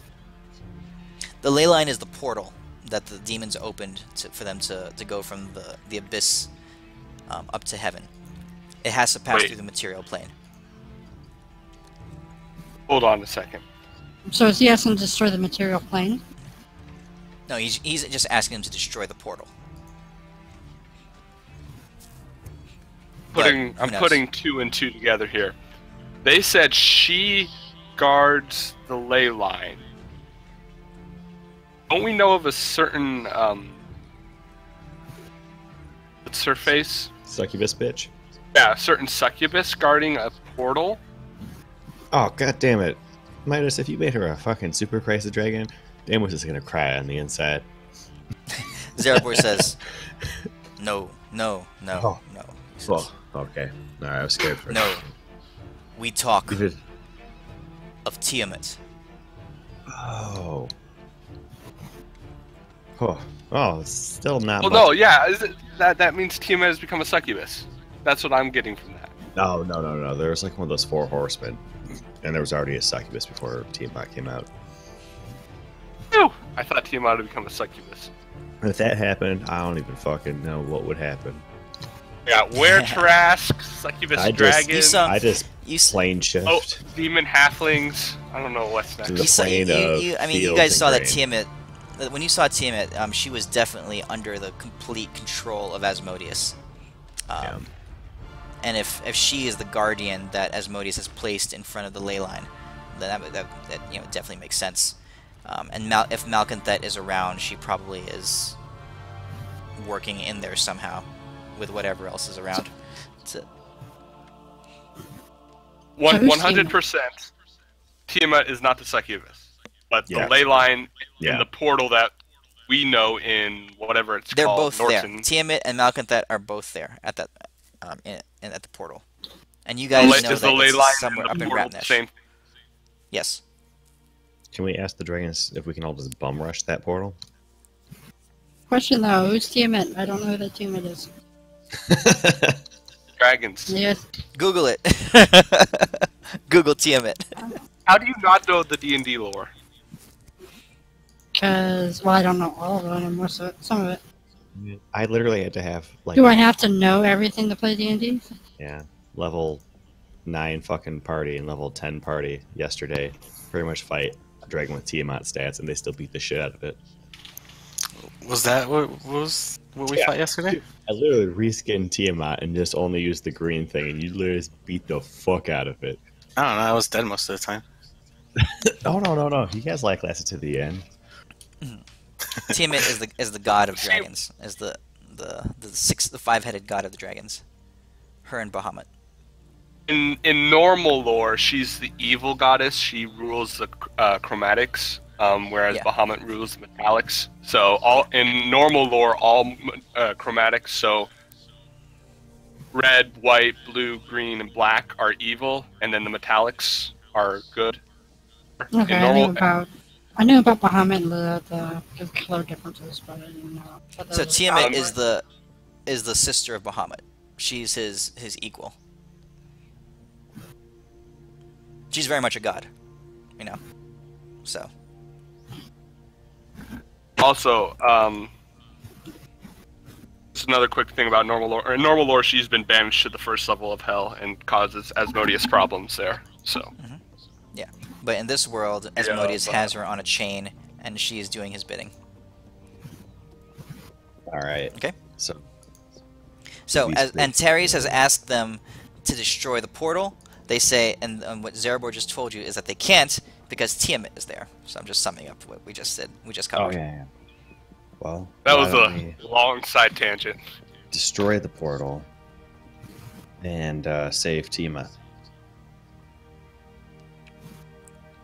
It's just that Isn't it sucky. better to ask for something that they can actually do? See, Antares I'm saying doesn't that- know that. I'm saying that to but Antares. he doesn't know that. He doesn't know. Well, the He's not dragons with just us said right now. He's not with us right now. He's still standing away. I know. I I thought he know. was just talking to us. First we get the money, then we get the power, and then we get the bitches. Oh yes, that plan. That's the plan. Fantastic plan. Let's open up like literally the best brothel ever. You guys I want to go love do that right now? plan. We can do it in Euphemia's temple. We should call it Euphemia Land. It has roller coasters. It's classy, actually. All right. What are you guys doing? Can we ask Well, shoot, we're probably way outclassed here. I don't know. We could ask them, but you're like, Yeah, we've hey, made I'm our Darius. request. We just gotta wait now. Yeah. We haven't made any requests. Were you not paying attention to Elwin? And Nope. Deimos's pictures? You guys didn't ask. You were communicating. Yeah, I don't think you asked. Right. I At don't that think point, you've asked then, anything. you see Because remember, Deimos. light is. You guys gotta remember, light is our thing. So he hasn't asked or called or done Your anything. sponsor. Yeah. He isn't. Yeah. She doesn't care about us. This other. Yeah, woman. she doesn't, but I seem to get some respect out of the married couple. Yeah, because we've actually seen them before. Yeah. I don't believe they've asked for a sponsor or anything. They asked us what we wanted. Took as our request. We didn't ask for something specific, but we basically asked for help. Yeah. We didn't ask for, the destruction. Well, Deimos kind of asked for the destruction of Gromash, but Yeah, but that's what I think our DM just said, that we haven't asked anything yet. Yeah. I don't know what you I guys haven't gotten talking any about. official requests from you guys. Deimos has been walking up and he's pulling out these pictures. We And talking asked about for help immediate. in saving the world.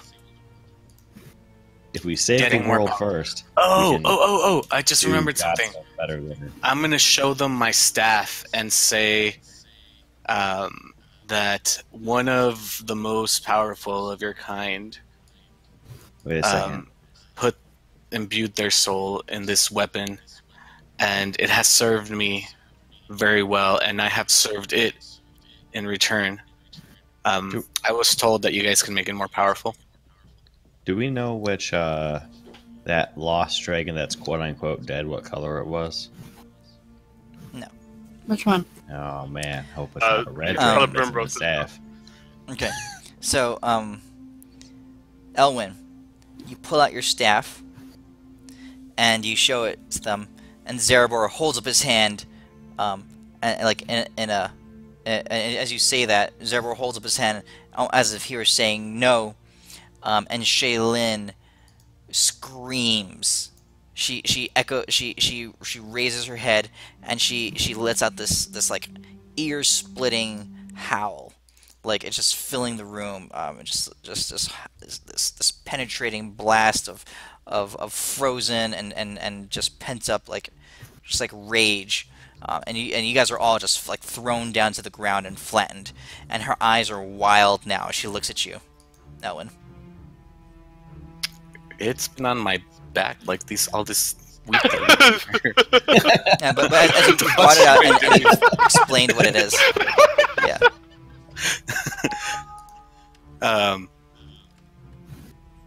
I'm like looking like, whoa. I'm just kidding. Okay. She comes out. She says, "Go on." Oh no, nothing. I'm waiting.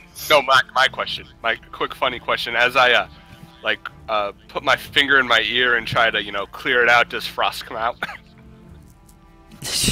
Sure. And now she's looking at you all, at you, Elwin. Her eyes flashing red, and she says,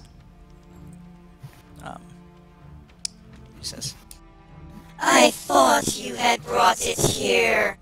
I thought I recognized its scent. But now I see it for clear. You would bring my soul back to me. After it had been wrenched from me. After the pain and anguish I had been dragged through.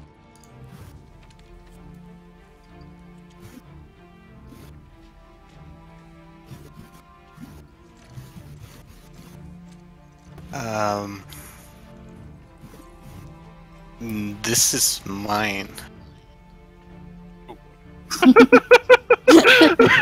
I think she wants to kill you. I'm just saying. So she takes a step forward to you, Elwin. Her eyes just locked on. I am not backing down. I'll puff out my chest and open my wings. With you and that thing. Well, then what is it you want? I guess I'm not understanding.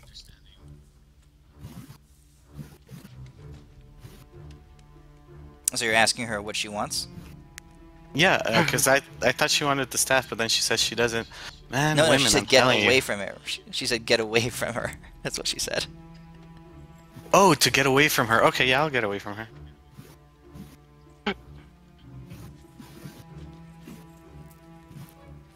So are you stepping back? What are you doing? Yeah, I'll take a few steps back. Okay. As you do, she starts to calm down a little bit, and the wind and roaring around her kind of begins to subside. She's still looking at you, her very intensely. She's breathing heavily. Her hands are clenched in fists at her sides. Zaraboy says, "Perhaps a word." He says, "Shaylin," he says, "please, calm yourself. This is not a place for violence."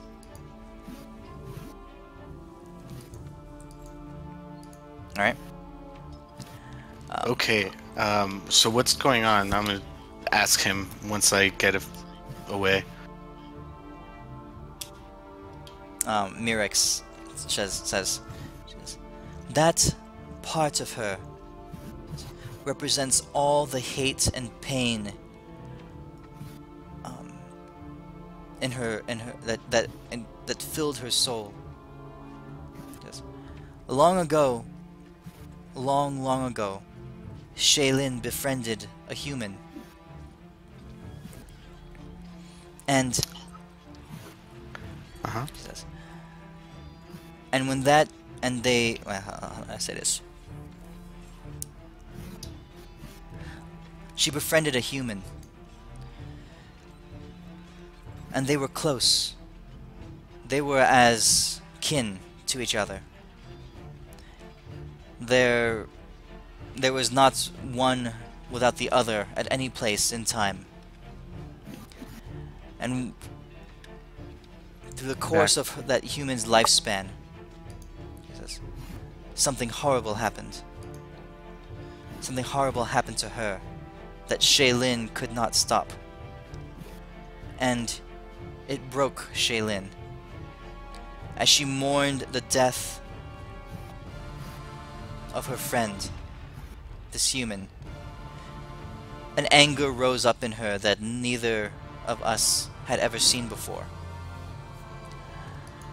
And truly, a large part of the world died that day, as Shaylin and her dragon flight unleashed fire and ice across the land.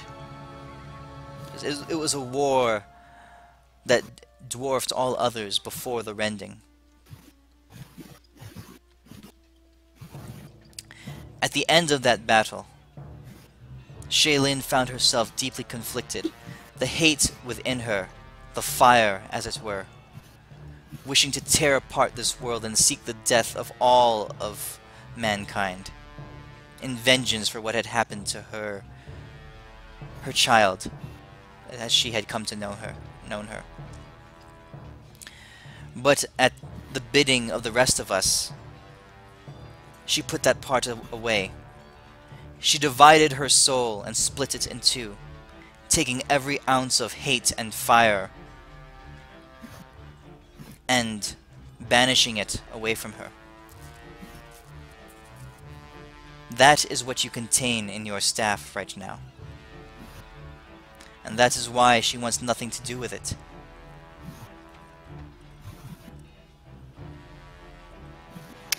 I'll take a deep breath and say, if it causes her so much pain and if she wishes it destroyed, I am no one to say that she can't do that, and I'll put it on the ground.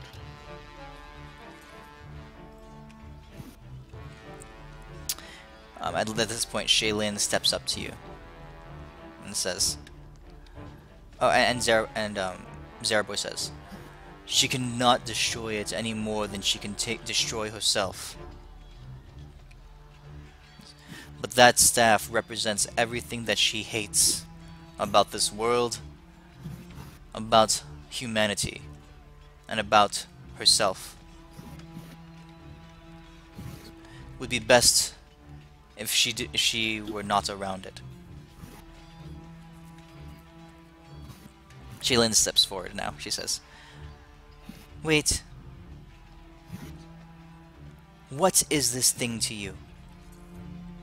She points to the staff on the ground.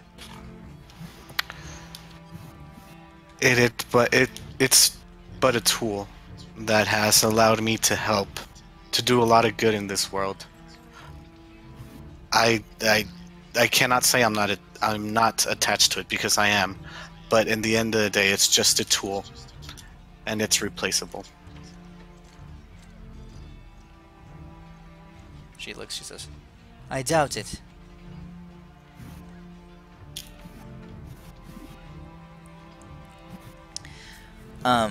So your staff requires you to unlock the second step of it.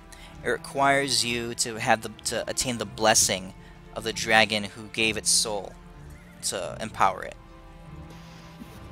Right? Right. And what I'm trying to say is that,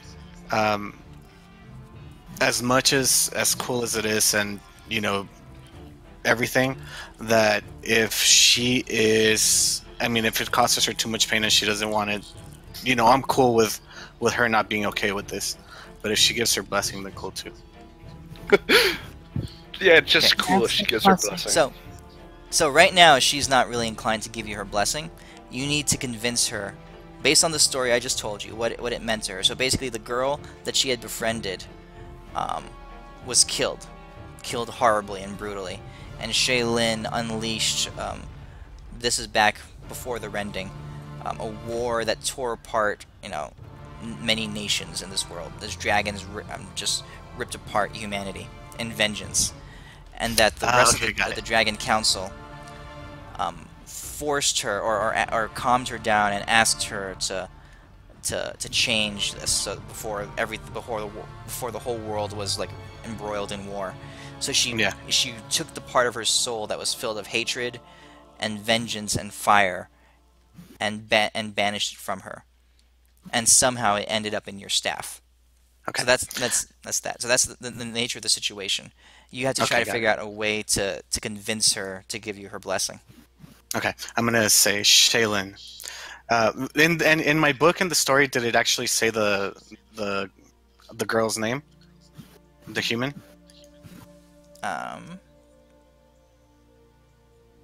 Yeah. If not, yeah, it did. Yeah, okay. yeah. Let's call her something.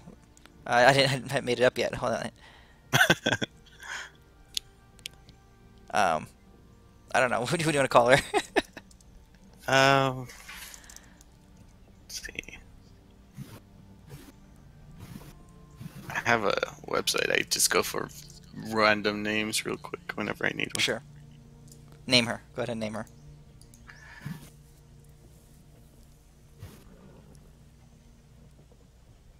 Let's call her Sophia. Okay.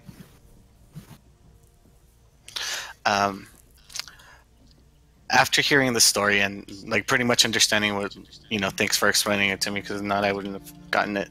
I will say, Shaylin, now that I understand your pain in seeing this, I want you to know that if it's any consolation, anything good that has come out of the tragedy that you suffered, is that with this weapon, I have been able to save countless innocent lives that would have suffered a lot if I didn't have this in my possession. So in your pain, there has been a lot of good that has been able to get done. So it wasn't all for nothing. And now I appreciate this even more, knowing where it came from. All right. So she's gonna roll an insight check. I want you to roll a persuasion check too. Sure. Dragon. That's a +5. Then. Yeah. So go ahead and roll your persuasion check. Do I get the advantage because of the dragon thing? No, it's cool. I got lucky. Nah, just go straight. Okay. She's gonna... her rage has subsided a little bit. She says, "Who have you saved? Who have you defended with that staff?" There's actually many. The whole town, the whole city of Ospium, 50,000 souls. But I know you're looking for someone that means something to me, and I will show it. I will show her to you. I'll pull out my crystal ball, and I'll try to scry on Eloise, and I will show her my dwarf buddy. Okay. Someone I cared deeply for, that I would not have been able to save without this. Putting her in the buddy zone, that's harsh. It's... I would say that out loud, by the way. Okay. So you show her the picture of Eloise. Roll another persuasion check.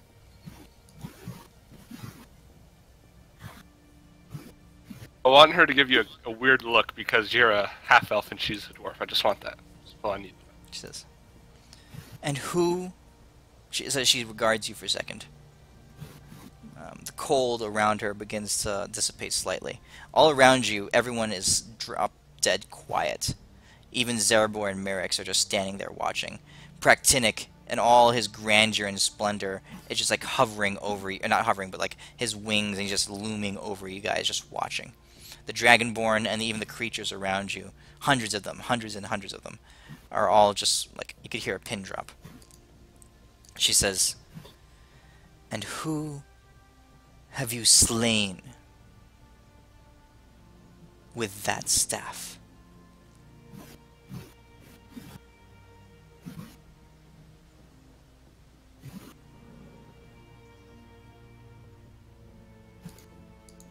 Owen? Can't hear you. Oh, damn it, I've been muted that whole time. I'm going to say, you will definitely know Eshek the Lich, that terrorized the town of Ospium. Also, the demon, Clovis, was taken down thanks to this staff, along with my friends. But it gave me the power I needed to slay. Forget about zombie pirates. Alright, so roll another persuasion check. Yeah. Go on. No, I was gonna say the dragon dude, but no, I got the staff from the dragon dude. Okay. I'll lucky that. I will lucky that.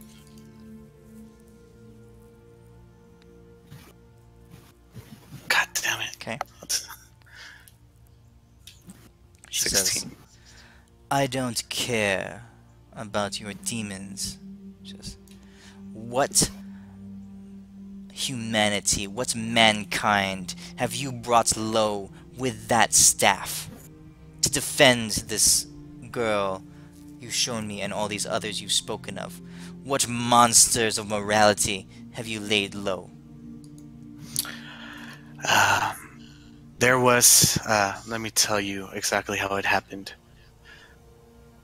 You see these dwarves as a race where they had a prejudice against people using magic, thanks to a misguided king. With this staff, we were able to change their views, bring them out of the dark, and have a whole race of people from being enslaved by madness. We brought the light to them and freed them from the darkness over their eyes. Okay, roll another persuasion check. Man, she's really ASCII. Okay. I guess I'm not saying what she wants to hear. No, this is all cumulative. She has one more question for you. She says, "And you will continue to defend those who are unable to defend themselves?" Of course, that's pretty much the motto of the group. We wouldn't be here asking for your help. We wouldn't be here in this situation, if we didn't want to help. Of course I will. I will always will. She says. She looks at Zarabor and Mirix. She says, "Then so be it." She I turns can't up wait to to see the Praktinic badass. and she says to him, "Step back." And Praktinic, you hear this whole mountaintop shudder as he lifts his wings, and backs off, like a couple big swoops of his wings, and he backs off into the air, hovering off the ground, flapping these monstrous wings above the ground. As Shaylin closes her eyes, and her skin begins to frost over, and you see what she truly looks like, not her form of frost and rage that you saw when she summoned when she made the call, but really what she truly looks like, as she begins to grow. And this is the Shaylin that befriended the young girl so long ago. She begins to grow. Her form shapes and again made completely of ice. Her wings stretch out, but a lot more gentle, a lot more. A lot less threatening than she was the first time you saw her. Large, every bit as imposing as Praktinic, a little bit smaller than him, but the aura of power and of authority that flow through her are every bit as imposing. Oh, that's a cool picture. Okay, and she looks at you all, and she says, she looks at you, Elwyn. I'm gonna say she knows your name because you introduced yourself to her. He says, "Then, Elwyn, sorcerer of dragonkind, defender of humanity, slayer of evil," he says, "I bid you well as you continue on your quest to save those who cannot fend for themselves. I, Shaylin of Ice and Fire, give you my blessing." Oh my Okay. god. You're you feel the staff in your hand begin to tremble and vibrate as as her eyes glow bright, glistening white, and one eye is flaring white like this bluish white ice. Her other eye is flaring red like deep, powerful flame, and both of them the light of both of her eyes begin to shine on your staff. The staff begins to warp and change. The inscriptions and the gold emblemation all around it, on the staff, flake off, and the head of the staff begins to animate. Even it was like this red dragon staff before, but now it's becoming like this twin combined, like imagine two smaller staffs, one red, one blue, twisted together, braided together. That's what the staff is. It becomes to change into. And at the head, at the top of it, instead of one red head, red dragon head, you see two twin faces of roaring dragons' teeth. One of blue and one of red. All right. Nice. So, I mean, if you want, I put in a +2 staff of striking that does the 1d4 fire damage on a crit. I think that would be a good thing for that staff. Shh, shh, shh. Badass. No. all right, here. After the D100 and the D400 or something from the Ishok's bow. Yeah, no, trust me on this one. This is what you have now. Oh, gross. It should be ice and flame. Actually, let me change that. I changed this a while ago. There we go. Oh, shit.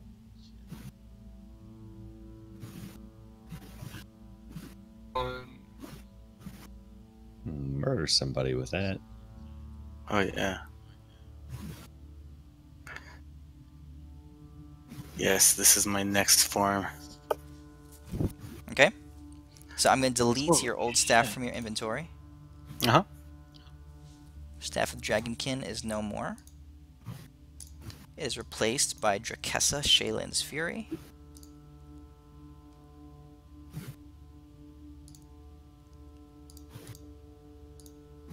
Alright. 2d100 plus 100. Can you fire both? So does that make those sense at how it the same works? I'm finishing reading it right now. But you can... Okay. Yeah. Okay. 2 beams, basically. And the way I imagine these beams, these are not little beams. These are like... Hold on, let me see if I can find it. These are what these beams look like. From Men in Black.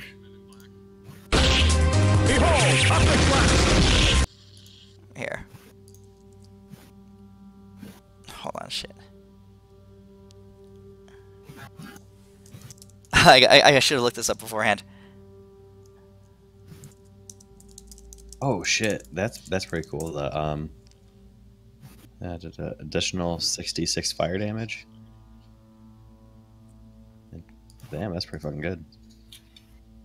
So you can summon the beams, and they both come out at the same time. Alright, These huge, massive beams, and you channel them, and you can basically like point one of them at one person or 2 different people, or 2 at the same person, right? And it happens for 1 round, and you see the effects there. But then, if you pay the sorcery point cost, you can channel them for 1 additional round afterwards. Make Well, sense? that's a total of 4 beams. Well, the 2 beams, they just stick around for another round. And you can 4 redirect them targets. afterwards. Okay, hold on. Or So- all of them on 1 target. So the 2 beams are unleashed at once, right? Correct. They both Okay. they both blast out at the same time, concurrently. 2 beams at the same time. 1 from each Okay. head on your dragon staff. And if I spend 20 sorcery points, I can keep it going? For 1 more round, yeah. Okay.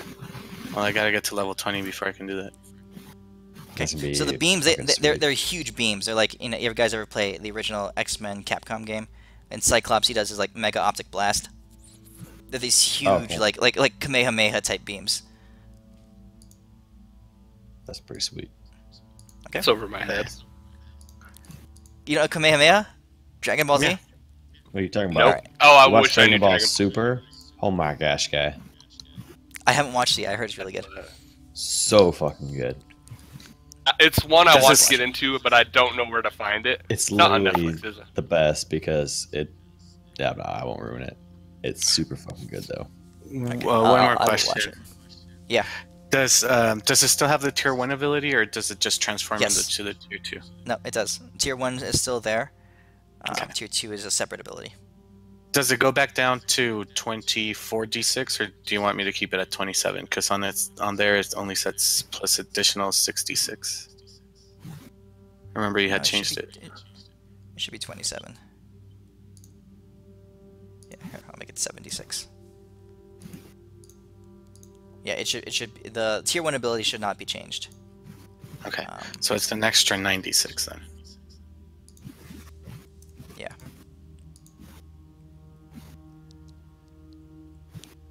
Okay. Awesome. Cool. Thanks. Oh, shit, dude. All right. We got 1,000 more enemies to go. Fine. Okay. So, as that happens, after in the aftermath of this awakening of your staff, you see the dragonborn around you just all kind of very much awed, and Terry's has his kind of emotionless face kind of under the hood of his hat. You can't really tell. Shaylin is after that all goes down, she seems a little bit more at ease, I'll say. All right. Zarabor and Mirix comes to you and says, "Well, that was well timed. I'd never seen her at rest, but I think now she may be able to find some peace, knowing that what she has been through, the torment she has suffered, was not all for naught. Please, Well, I'd advise you, do not betray your word. I will not. And that's what happens. The four of them stand around and they talk. You hear them talking about the impossibility of assaulting the ley line, especially with Tiamat there, because of the power that she still wields over them. They've grown and they've changed. They're much more powerful than they've ever been before. But Tiamat is still the goddess of dragons. And even though there are almost no more dragons in the world, she would have them within her thrall. So that's why they can't fulfill Antares' request.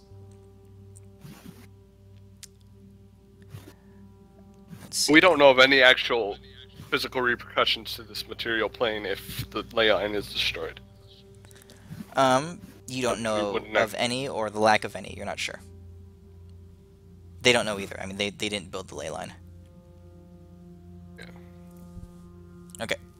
The next dragon who arrives... Asmodeus opened it up. Oh. Oh. Okay. Some time goes by. We're talking... Can I ask the fire Sure. people if they know anything about the moon day or the noonday moon? Okay, so what are you saying to them? I'll go wander up to them, I guess, and I'll just ask them if I can ask them a question. Okay. Zarabor leans over. As they're all waiting, they're all basically they're standing there still talking. But a couple hours later, when they've all stopped, they've taken up a loose formation around. Praktinic does shrink down to a more manageable size, so he's not just lording over everything. He does have a humanoid form. I just don't have a picture for it. So they're all just in like a loose array at the center of this large podium. And you come over and you talk to Zarabor and Mirix, and Zarabor says, "What is it that you seek? I can see the question in your eyes. You've had it for quite some time."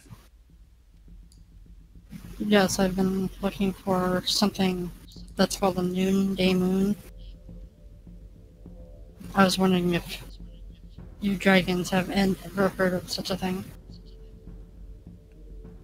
Mirix says, "We've not heard it called that, but we know of which you speak. And he has not arrived yet." Zarabor says, "This goes back far into our history. In a time when the dragons were at such odds with each other.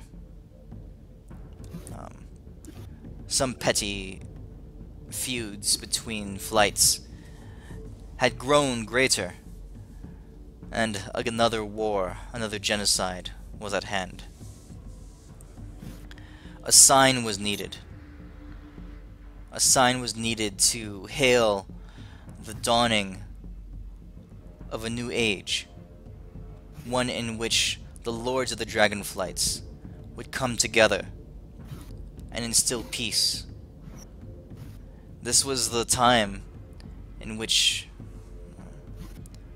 our greatest progress was made, this time of peace, when our magic, when our power, when our knowledge grew by leaps and bounds. And it is when, during this time, it is when we looked beyond the stars and incurred the wrath of the gods. But the sign that heralded this age was none other than the king amongst kings, Nebularos himself. He flew up, greatened his essence, and blotted the sun from the sky.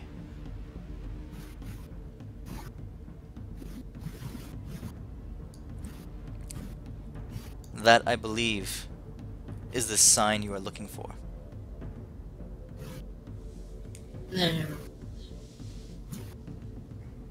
Well, I'm gonna sigh heavily. Okay, thank you very much for that information.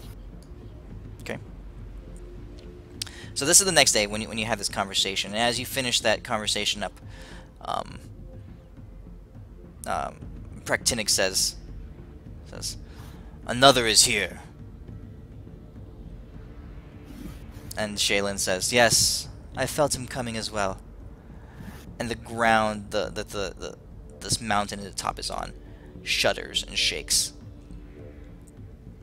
So basically, you guys are part of a mountain range, or this is part of a mountain range, and you guys see basically a mountain walking towards you, moving towards you.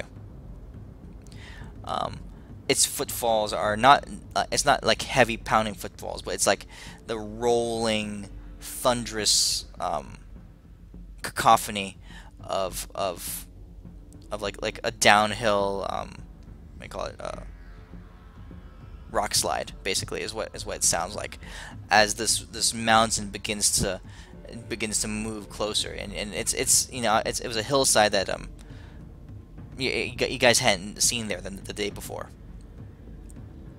And as this mountain approaches, every bit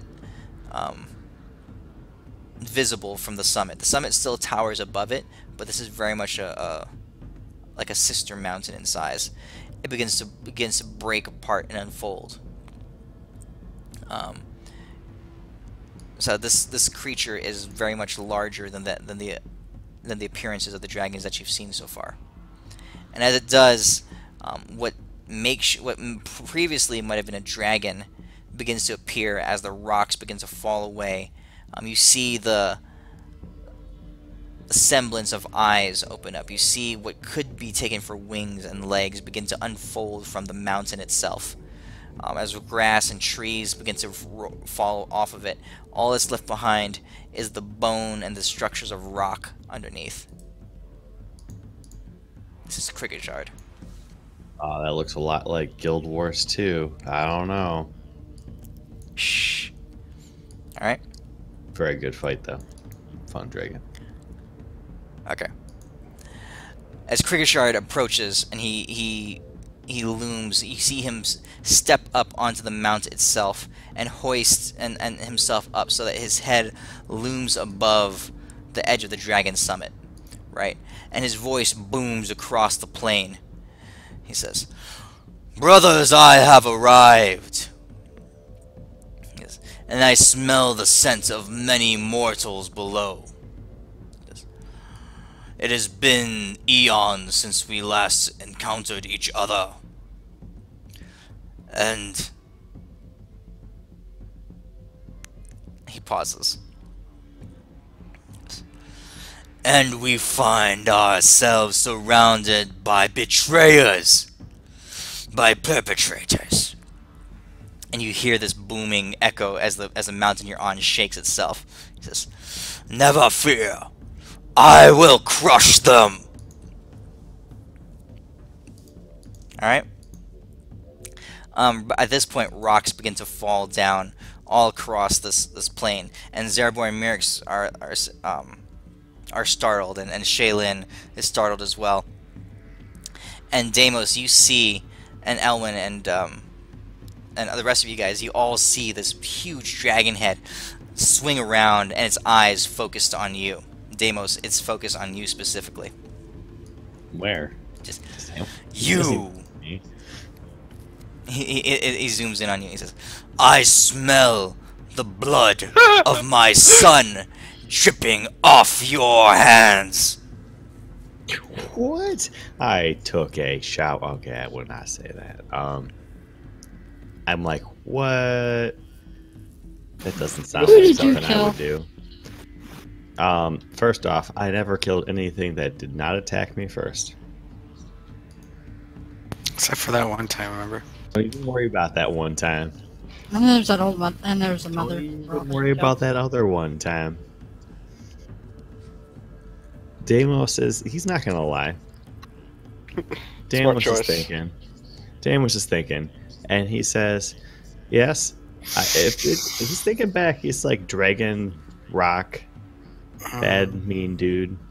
You know what? Davis will take the blame for this, guys. He's taking all the blame, and he's going to say that yeah, there was I guess a rock dragon of I guess somewhat resemblance to you, who attacked us pretty much out of the blue, and defeated him in glorious combat. But Damos did not start it, and Damos is not lying. Damos is saying, I'm sorry, this is Damos 7 charisma. I ain't no bard. Which one was Trying this? to remember. Oh, the It's cave from dragon. yeah. Damos is gonna say he's just like I think we even tried to reason with him, and he just decided to go try to beat the shit out of us. Was this during the summer? I mean, beat the shit out of This him. was in Modron's temple of the second temple, where we actually found the real Modron. Yeah. Yeah. This was one of Tempest's assignments to Deimos. Don't worry about this. Was that there for it? I don't know if you were, Ashok. I don't think you were. Character was no. It was early summer. So, Damos is he's gonna say that stuff as he's standing there. And he says, he didn't need to die, all that type of cool stuff, but he did attack and we did fight. Damos don't lie. Okay, so you're saying that it was self-defense that he attacked you? I mean, he did attack us. Did. Yeah, I'll stand behind Totally Deimos. did. Yeah, and his little buddies too. Mm-hmm. Okay, all right. When Deimos. So this guy he rears up, and you see a massive, the size of a hillside, paw like claw just raise up above you, and he raises it high above his head. All around you, Dragonborn are screaming. They're running towards the edges of the plateau.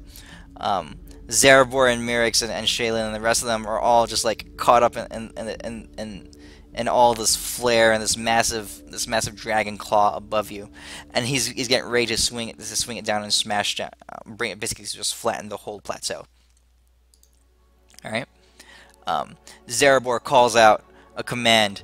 He says, "Krigajard, stop! You know our rules. This is not a place for bloodshed." All right. Deimos, I need you to make a persuasion check. Yeah. So there's no way I can guide that, can I? Yeah. Yeah, you can guide it. Persuasion. All right. So for the -2. Anything else anyone wants to do before he makes this persuasion check? There's that. And anyone Give else him want to do advantage. anything? Advantage? Give him advantage just by assisting him, smiling nicely. All right, because Zarabor said, called out his thing. Krigajard hesitated for a second, but he's pretty upset. I mean, he knows, he can smell the death of his son over. I think you're actually wearing some of his dragon scales or something like that. Don't even worry about that part. I'm pretty sure you took a wing off of him and you worked it into a cape or something crazy. Yep, totally did.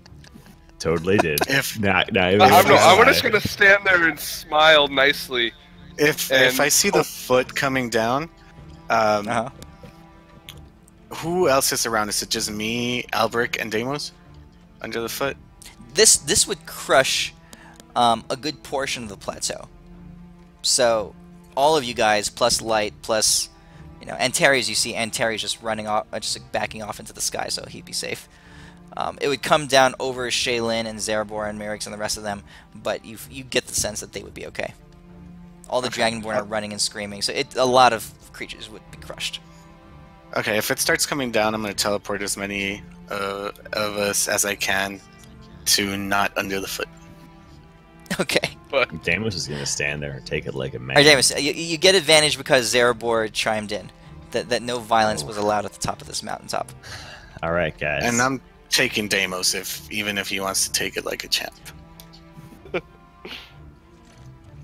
I guess what? So that's so 12? 12. That is fucking good for Damos. All but right, Damos, he's not I'll lying. give you- He's not even trying to persuade. He's just be like, hey, he fought like a champ, and he attacked, and we fought, and stuff happened.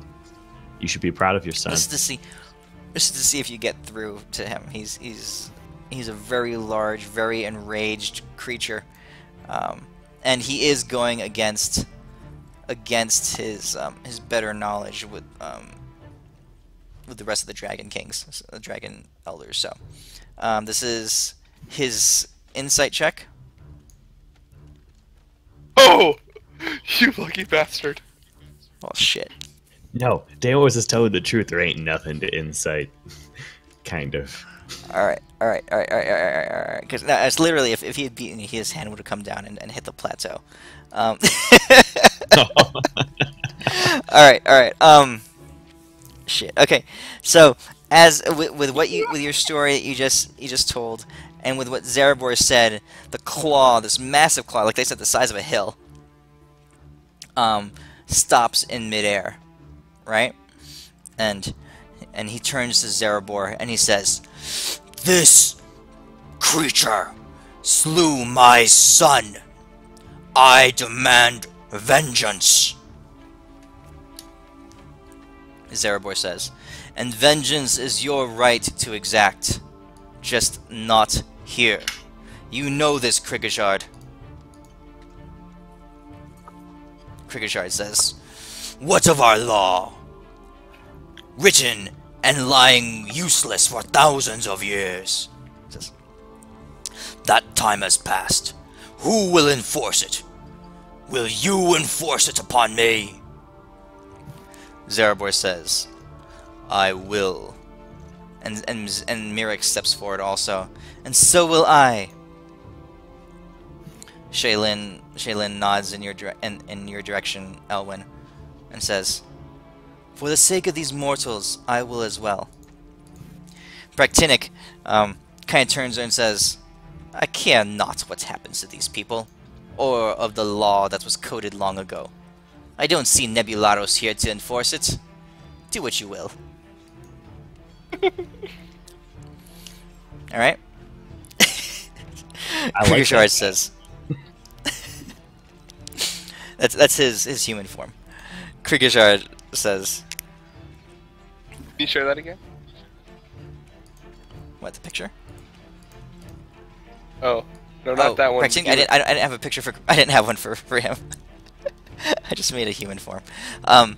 Krigashard, he pausing and looking as Shaylin, Zarabor, and Mirik are staring him down, his paw poised in the air, glaring hate at you, Deimos.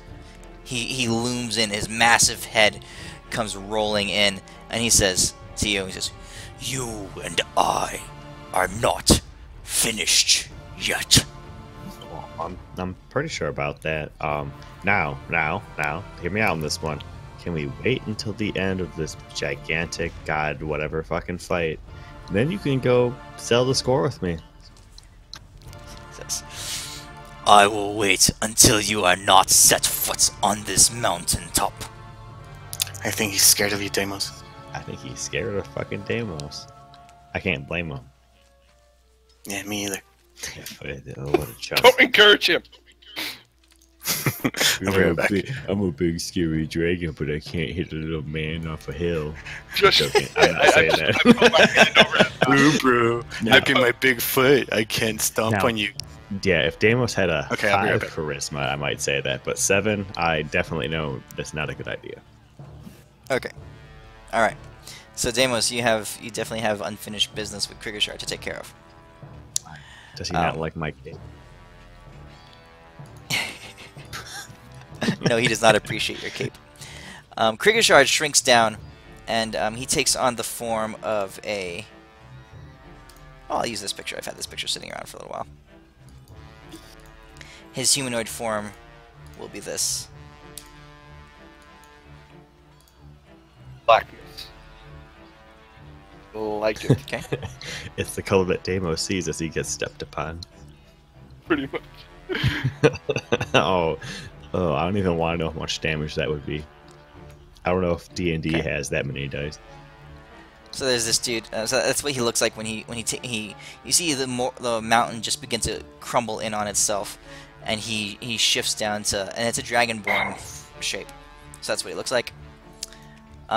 Still loading Still loading. Well, for anyone else. sorry. Is yours still loading, Deimos? Yeah, for right now. No, it loaded for me. Yep, there it goes. Sorry, I should have loaded it sooner. It's like an orc dragonborn, dude. That's pretty fucking cool. Okay. All right.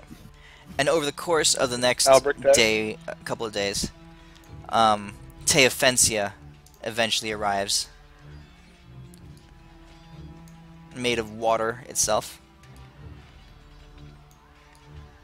Water. So he didn't come. Well, no, he came from space. He had to come from space.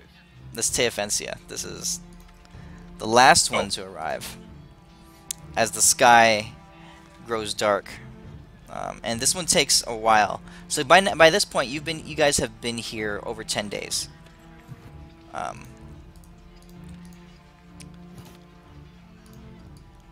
Yeah, over 10 days. But by the full fortnight, 2 weeks, finally, in the middle of the night, you guys sense a shifting in the sky. Like you guys are, some of you are looking up at the stars, and then you guys see like a ripple in the sky, almost like like in Star Trek when there's a cloaked ship above, that invisible ripple thing that you see in the sky, or like in the movies, like Predator when he goes invisible, you can see it ripple, the light kind of like shape around his form. That's what you kind of see in the sky as the stars distort and the night sky just begins to bend and warp, and then you see the stars themselves, like almost like they're caught up in this inky blackness, curl up and form the shape of wings, and this incredibly large being begins to descend from the sky. You hear Zerebor and Mirik say, or Zerebor say, "He's arrived, the last of us. Who knew that we were all still alive? All of us had found safe harbor in their various points across this material plane."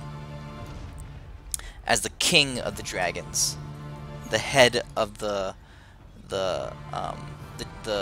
monarch, the elder monarch, the elder dragon monarchs, begins to settle down. This is Nebularos.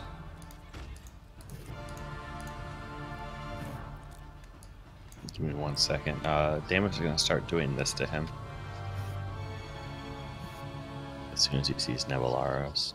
Boy, what boy? What boy? What boy? What boy? It's so cool. What's that in I the back? usually sell like 10 boxes, but What? I sold. Why is there a wrestler in her picture as she's dancing? Oh no, Damus is just You have to watch the fucking- video. You gotta watch the video. This is what he's doing to all whole those thing? dragons right now. Yeah, he's. Oh, you don't have to watch the Just whole like thing, but 10 you'll- seconds in. Oh yeah, I'm watching. Yeah, Yeah, I would okay, say I'm that's watching. Yeah, okay. You go like 50% in, then do it. That's where the good stuff happens. The first part sucks. Oh, good God. We thought you were dancing.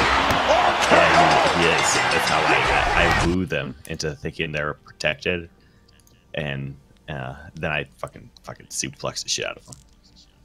Okay. All right.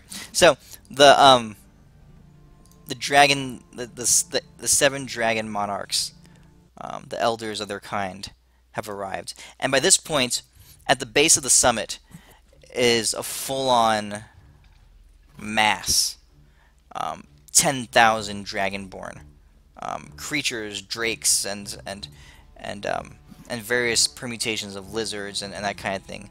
All around, thousands and thousands of them have gathered around the summit by the time Nebularos arrives. When he sets down at the peak of this mountaintop, you see the rest of the dragons in whatever form they're in. It could be their humanoid form or even their full-on dragon form. They all bow their heads as Nebularos gracefully and gently settles down atop the mountaintop. So is he a void dragon? Oh yeah. Just asking because those are like the coolest fucking dragons. Oh yeah, he's absolutely a void dragon. Hell, fucking yeah. Okay, you can see his skin is made up of the darkness of the void, and all rippling through him is starlight, beads of starlight. It's badass. Okay, Didn't we kill he one of says, No, we got a shadowish blue dragon. Void dragons are like badass on like 12 different levels higher. All right. What's this badass? So these are- Rask? Yeah. I hope I've made it badass clear than to you guys how large and imposing and powerful these creatures are. that. Oh yeah. I've been trying to yes. communicate that to you. Okay. Luckily, Damus This didn't is- have a full stomach, so he didn't shit himself. Within this within this world, within the lore of this world, the dragons before the rending were looking so high and soaring so high that the gods struck them down because they were afraid that they would supplant them, that they would surpass them. All right, and these dragons went into hiding after the rending. These were the greatest amongst them, while dragons everywhere were dying, being slain by the gods, and they hid, basically, and off in their elements for thousands of years, off secluded, in hiding, basically separated from their own kind. They changed, they evolved, and now they have been summoned back. And this is the first time that they have convened in over 6,000 years. And as Nebularos's form touches down atop this mountaintop that you're on, he says, "Let the meeting of the seven commence." Okay? And all the dragons nod their assent. They all say, "Let it be." Alright. So, this is what we do. Nebularo says, "Who will first speak? Who will ask of the Dragon Council?" And Terry steps forward, walking side by side with Shaylin. He goes up and he presents his case and tells of the blood debt that Shaylin owes him, and says, "I desire that the demons be struck from this world and thrown from the heavens. I ask, by the blood that Shaylin owes me, that you destroy their entrance into this world and the gateway that carries them to the next. Tear it from this world, break it with fire and claw. That's what I ask." Nebularos says to them, "What you ask is within your right. But for the seven here that stand before you, we are still bound by our gods. Even though our power is greater than ever, we cannot go against they who created us.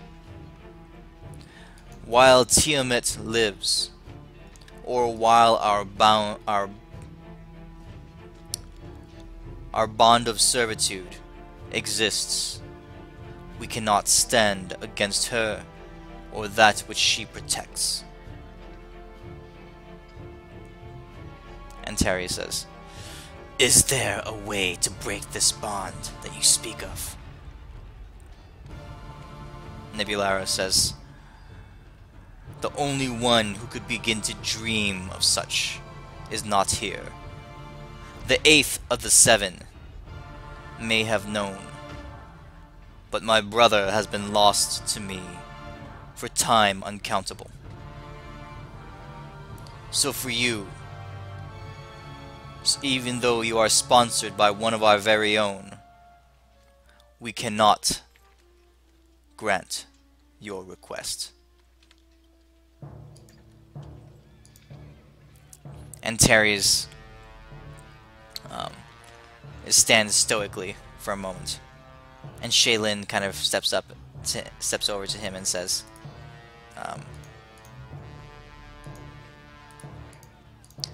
"Perhaps if you ask another, in time, the council will be able to reply agreeably." And then Shaylin and Terry step to the side, and Nebularos calls out, says, "Who else will speak before the council.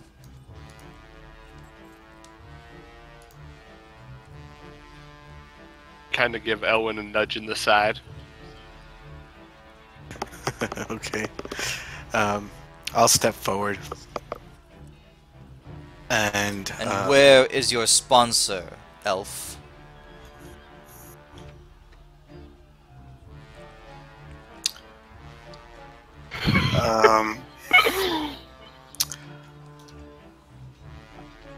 Hey, get over here. Hold on.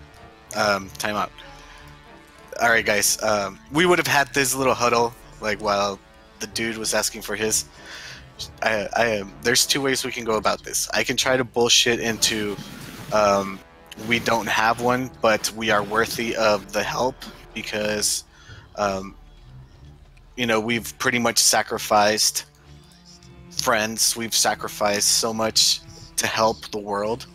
Why are you against using light? Because he's not a real dragon. So? Or we can use light. That's fine. I think purely as a player, not as a character, I think we should use light because that'd be more hysterical. Or what I would say. Okay, that's 2. Deimos? Deimos wonders if... Okay, so he's not a real dragon, but he is kind of a dragon. Now, what happens if I'm wearing technically 2 different dragons? Am I also a dragon? You will be eaten by a dragon. Oh, okay. Deimos is staying out of this one. Well, if we're gonna use light, then I think Euphemia should speak for us. I would agree. Okay. Okay. Light steps forward. He comes up to you, Euphemia. He says, "Mistress, now is the time. I will my presence will gain you a voice, but you must be the one who speaks." Alright. Are you walking forward, Euphemia?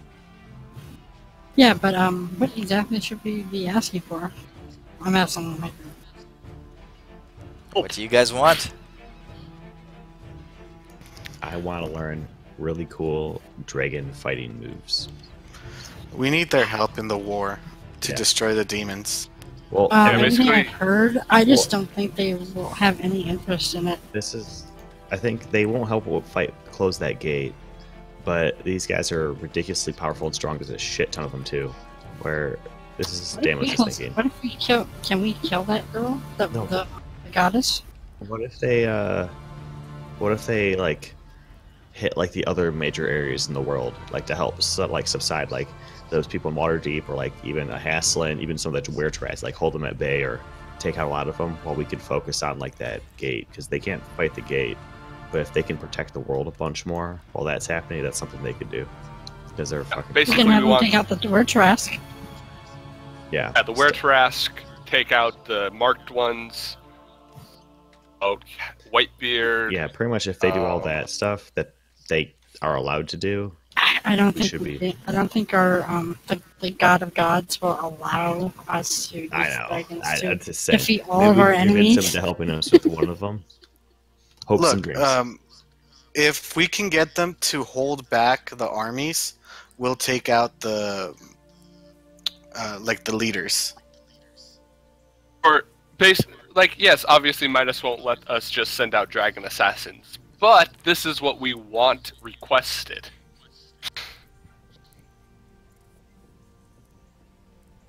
To I don't know. do depends on Midas. I hear that and- Midas is a very generous new, once again, dad of a third child, and he'd be like, "That's totally a cool thing. I'd totally let you guys have dragon assassins." Doesn't hurt to ask, but I think number one priority would for them to be to take out the marked ones. Just saying though. Okay. Wanted requested, and that's what we want requested. Take out the monk. So there you go. Alright. Alright, Euphemia, you're on the spot. You and Light walk down to the center of where the council has gathered around. And you look around and you see these elder dragons, much changed, glorious, magnificent. in whatever form they choose to be appearing in at that moment. So a couple of them are actually in their full dragon form. And you recognize that these indeed are monarchs amongst dragons, greater and grander than anything that you read about or heard about in stories, beyond ancient dragons. These are the royalty. These are the sires of the dragonflights, the only ones that remain. You look around and you notice that all the dragon kin and various creatures and dragonborn that have arrived, there are no other dragons. There's just these 7 and Light. All the rest are some kind of half-breed or distant kin. These are the last remaining dragons in the world, in all of existence. This is like all like the different like material planes. Across the plains, yes. Those two have had thousands of years, but they haven't had a chance to procreate. There was one. It takes about 50,000 years to get to first base. Yeah, we accidentally killed the one. I mean, don't worry about that. That didn't happen. Yeah, we killed his. But yes, Euphemia, you're on the spot. You know our requests. Euphemia, you and Light go forward, and Light says, "I present to you she who called me forth from the world of tree and branch and leaf. This is my lady Euphemia." Nebularis kind of like tilts his head a little, but then he looks at you and he says, "Speak."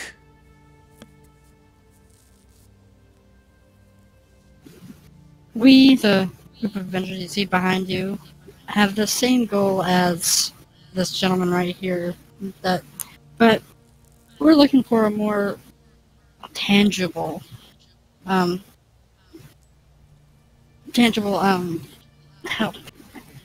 in this. If you could help us in a way to fight this war against these demons, because they wish to destroy the world and everything within it. I'm sure we need your help to fight these creatures before there's nothing left. And why should we seek to defeat the ones who are slaying the very gods that slaughtered us and our kind thousands of years ago? Obviously, because they don't give a damn about you. They already have your goddess as a thrall, protecting their petty gate to destroy the gods that you dislike. Once they're done with the gods, they're going to come after you. Because humanity, elvenkind, dwarves aren't going to be anything. None of them are going to be able to stop them once the gods are dead. The gods are holding back the massive army. And the only chance we have of destroying them is to attack them now. Alright, Euphemia. Persuasion check.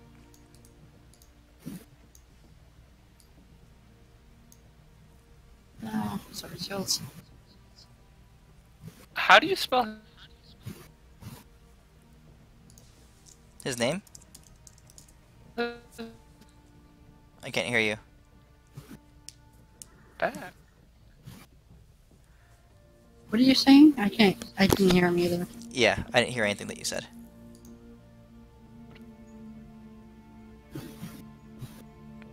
Yeah, I can't hear Albert. Yeah, I think he left. I just reloaded Discord. Okay. Yeah, I hear you. I was wondering how you spelled Modron, because you spell it differently than the book does. Yeah, I spell like Mojin. Yeah, but that's another reason, because they killed their god friend beside, like, they didn't kill Bahamut or Tiamat, but they killed their god friend.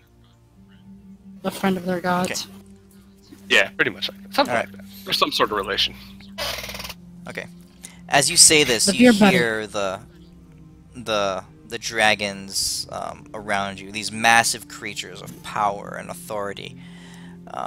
Deep, ancient magic flowing through every bit of their veins and their blood. Their very forms transformed into essence of power. You hear Nebularos say, "You have spoken well. Give us a moment to convene. We know of who you are. We know how you have helped one of our very own, Shaylin, and brought peace to her mind. We know," and Krikishard chimes in, "how they have slain my son. We know of that as well." Do you know if he was being corrupted by something? Because he just attacked us within Mojin's area, and Mojin was our friend. Nebularo He wanted says, to kill him. "Unfortunately, you speak the truth. You will notice that none of our kin or offspring are here. They have all fallen, not only to the blade of the gods, but also to the blight that followed. Their minds deteriorated, their forms corrupted. Only we were strong enough to resist the change, the curse that was placed upon us." Krikishard. Go on. Oh, sorry. I didn't mean to hit that thing. I was talking to myself. He says to Krikishard, he says, "You know as well as we that your son ceased to be himself long, long ago." You can, as he's saying this, his form is just like shifting and swaying in the sky. And Krikishard says, "It matters not. Blood is blood." For the next couple of minutes, the dragons discourse amongst themselves. Real quick, Midas. And, yes? Just want to make sure it's known that we also have the blessing of Mojin. I want to mention that. Alright, Nebularo says, "And we do see the handiwork of he who was called Friend of Dragons upon you."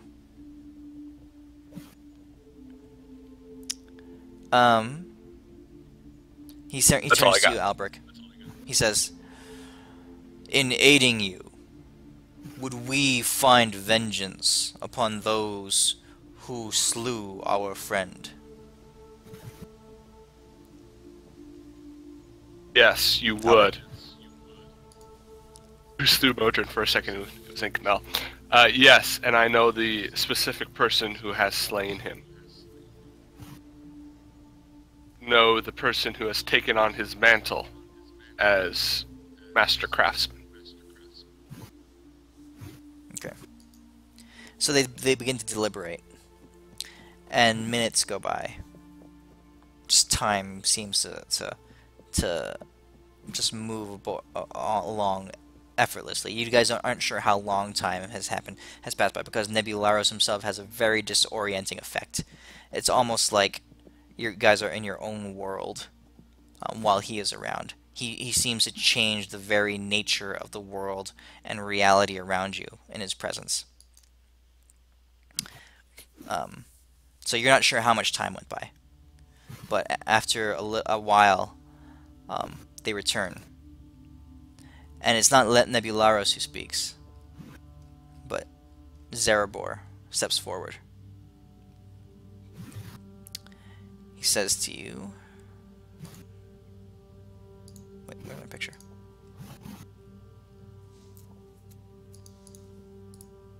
So, the pair. Zarabor steps forward to you.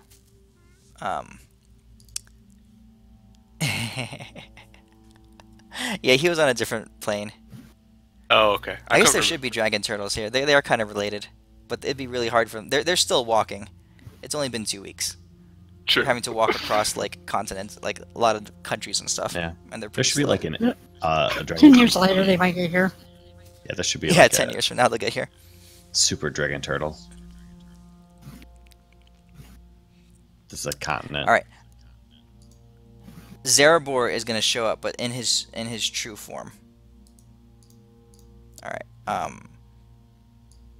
And as he comes around. He's very large, almost as big as bigger than Shaylin, bigger than Praktinic. Not as big as Krikajard. Krikajard is nuts. And Nebularos, his wingspan, he seems to consist of less mass, but his wings overall span is larger.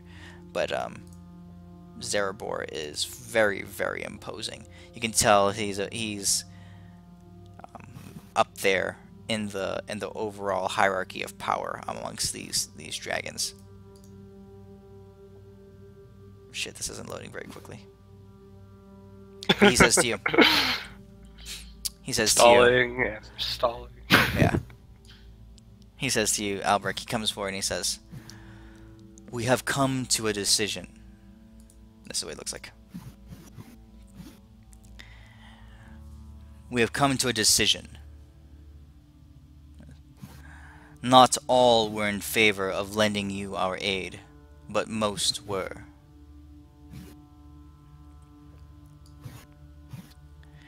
We will give you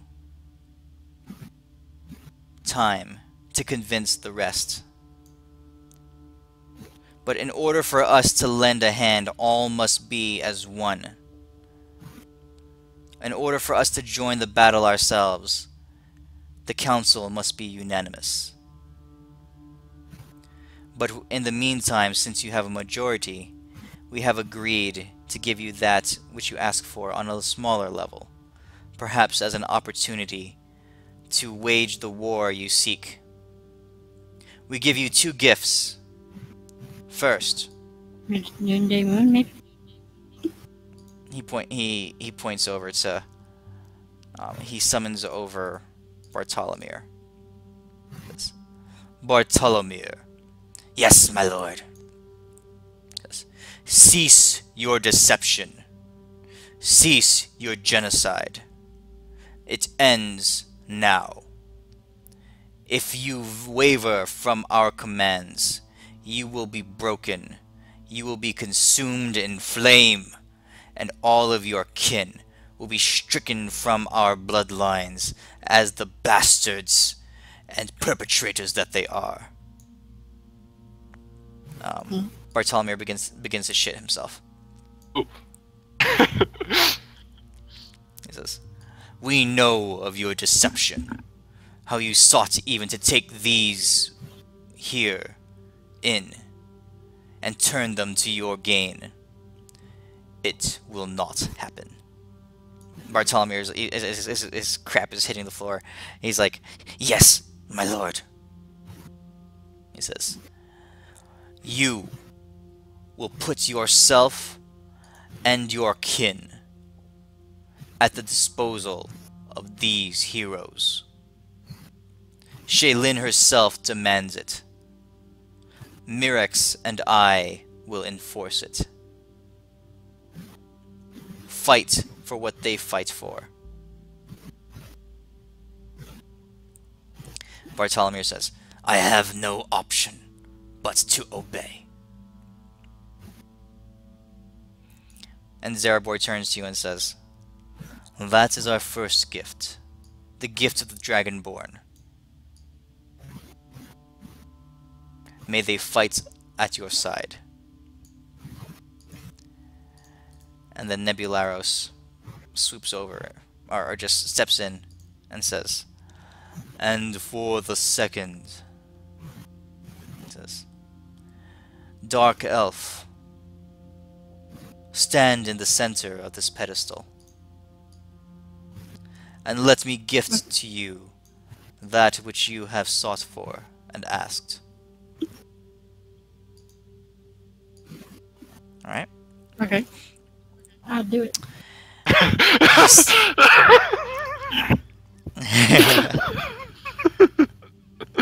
He spreads his Sorry wings. about that. Alright. And now, we're late into night, so late that the time has gone on. The sun has begun to crest over the horizon already, as we are well into the sunrise. Nebularo says, "Incline your eyes towards that of the rising sun." And he lifts off from the top of the mountain effortlessly, soundlessly, as the void rises.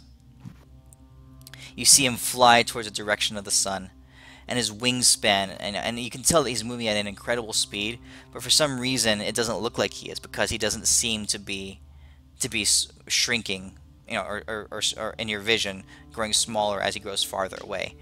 In fact, it's a bit of an optical illusion, because you know he's flying at incredible speed away from you, but it looks like he's either standing still or growing closer, because his size begins to grow and grow and grow, and the shadow and the darkness of his void begins to fill the horizon in front of you. And as he reaches the apex of his flight, just as the sun has completely crested over the hill, he flares his wings outward, and the darkness encompasses the sun, and all you see is the halo of the cornea of the sun, not the cornea, the what's that freaking called?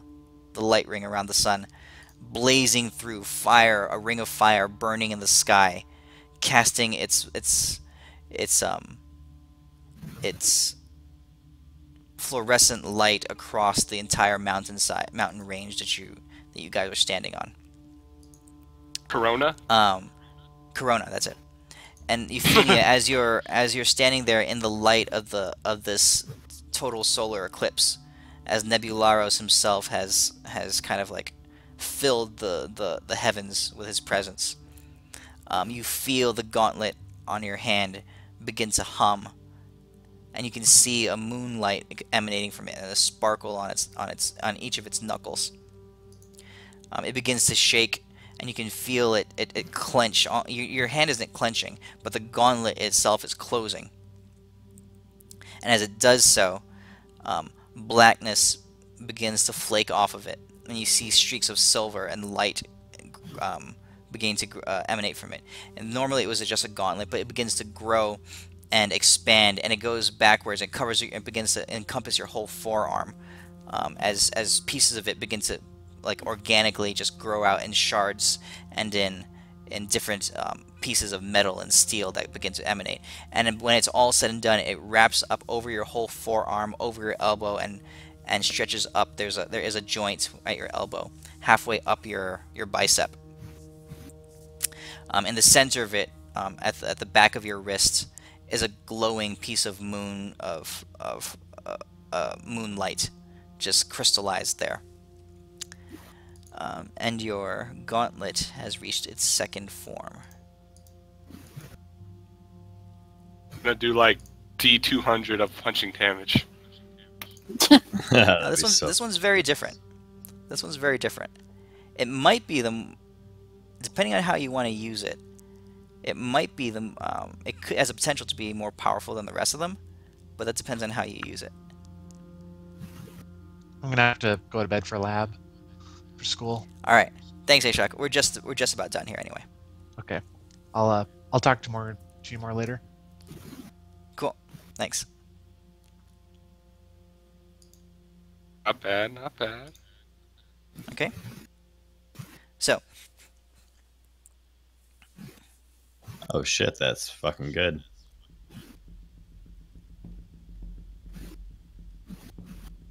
I like it. Cool. Once per turn, Okay. D100. Hell, fucking yeah, that's fucking good as shit. It basically replaces Now- Feldorn's sword. Now, this is not. You notice that it has nothing to do with attacks.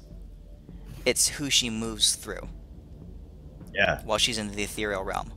So bad. it could be one creature, or it could be 100 creatures. Yeah. As long as she moves through them, they take that damage. Just send her into the orc army through the ethereal realm. Shit. We're staying out of this. Euphemia, you got this. Run through everything. Basically, We don't. if We I don't have, have that. if I do, We don't have that if I power do, yet. double movements, and then I go back and forth between one guy like 10, 20 times, does that mean I do No, like only once per turn. And I'm gonna say, Okay. I should add this as a condition. You can only to reset the ability, you have to go back into the physical plane, then jump back into the ethereal. You can't stay ethereal the whole time and just run around killing people. So it's like one. So So You enter the ethereal and you go. You run through as many people. You run through whoever you want to, and then in order to activate the ability again, you have to have transitioned again. Once it replaces blink, and I don't have to roll a fucking dice. Yeah. yeah, that's super fucking amazing. Hell yeah. Okay. And also, I upgraded the enchantment that your glove can absorb to legendary strength. So you basically get to equip another legendary item. Have you actually used that though? I don't ever remember you saying you've absorbed anything. Yeah, I absorb my. She has it. So basically, it casts her, like a ton of her spells. instrument, yeah. Yeah, I but it gotcha. can go legendary now. So there's a wide variety of items that you could absorb, including up to tier 1 legacy items. But most of the legendaries, haven't they all been like weapons? Yeah, but there's other stuff out there. Weapons though, right? So the gauntlets would do So whatever the so weapon you could does, have right? you could have done the Hand of Vecna, honestly. That would have You counted. should have. Or whatever else you guys can find. Anyway, I'm going to stick this in my inventory. Alright, so that's she where we're going absorbs to... What? and destroy the item, or Yeah, It destroys, destroys the enchantment on the item, yeah. oh, never mind. Don't touch these. Okay. That's right. So Euphemia, I'm putting this new item in your inventory. So basically where we're leaving off here, you have about 10,000 Dragonborn at your disposal now. And Bartolomir is their wanted leader. to kill us? Previously did, but they have been ordered by the dragon elders to basically fall in line, and at least for the moment they seem to be agreeable. You also have your unlocked legacy items, tier 2, and they say that before, like the rest of the actual dragons are not they cannot physically intervene themselves until they are in unison, they are in agreement on aiding you. And the two holdouts are Krigashard, for sure, and to an extent Praktinic. He's just contrary in general. He just doesn't give a fuck. Alright? Yeah, he doesn't care. So that's kind of where you guys are. Any other questions or thoughts or comments? I would like to ask Nebularos a question. Sure. I would like to ask him if he would be interested in meeting the because he's not a man, but a person who has taken on the mantle of Modron that can vouch for us as well. He'll say,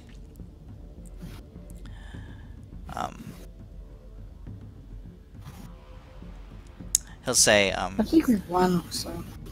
there is no one yet who has taken on the mantle of Modron, not in my view. If this person is truly his heir apparent, he must first prove himself worthy, and he must prove himself a friend of dragons. Is he such? You can ask, I'd point to the two fiery people, you can ask them about him. They have met him before.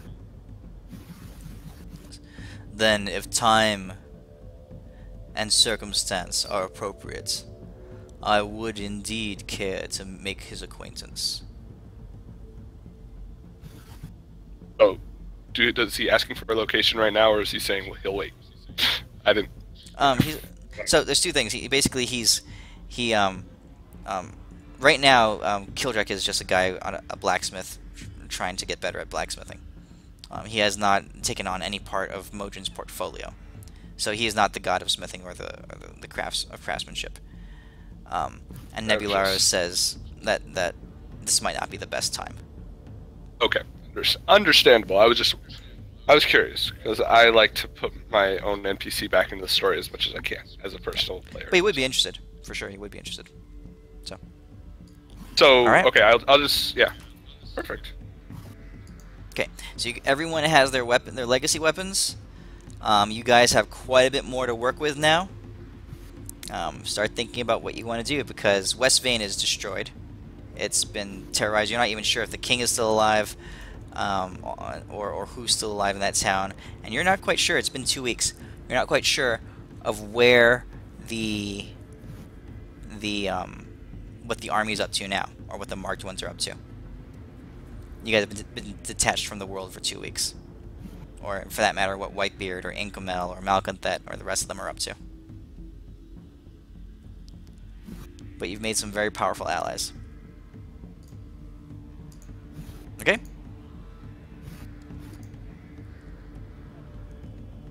I am. Alright. Unless there's anything else, I think we'll call it right now. Alright, well, thanks for running the game. Pretty sweet. Good to get Very that good, story very good. going. Yeah, thanks. Next week I'm gonna be late, or I'm gonna show up and be in and out for like the first 2 hours. Okay. Yeah. It sucks. I'm gonna have to drop. Cool. Yeah, I'm gonna have to drop tomorrow's game. Tomorrow's Pepin's last day. Oh, is it? Oh no. Yeah. That sucks. Yeah. It's That so group is wonderful getting Tuesdays are small. screwed. Huh? That group's So- getting small. So Elwin, you'll be able to play, or at least talk in and out for the first couple hours, but you'll have to be working on the side. You're saying? Yeah. All right, that's fine. That's fine. I think we can work that out. Yeah. We'll see how it goes, because I don't. They said because Eastern time, it's already like those 2 hours. It's from 12 to 2 a.m. So I really doubt there'll be a lot of work. But I don't know. We'll try it out next week, see how it goes, and we'll go from there. Because I really don't want to drop. Cool. All right. Cool. Well, thanks, guys. I will catch you next week. All right. See Ellen, you. I'll see you tomorrow. Bye, Hopefully guys. stuff works out. Take care, See you guys. tomorrow. All right. Bye. This is just 1,000.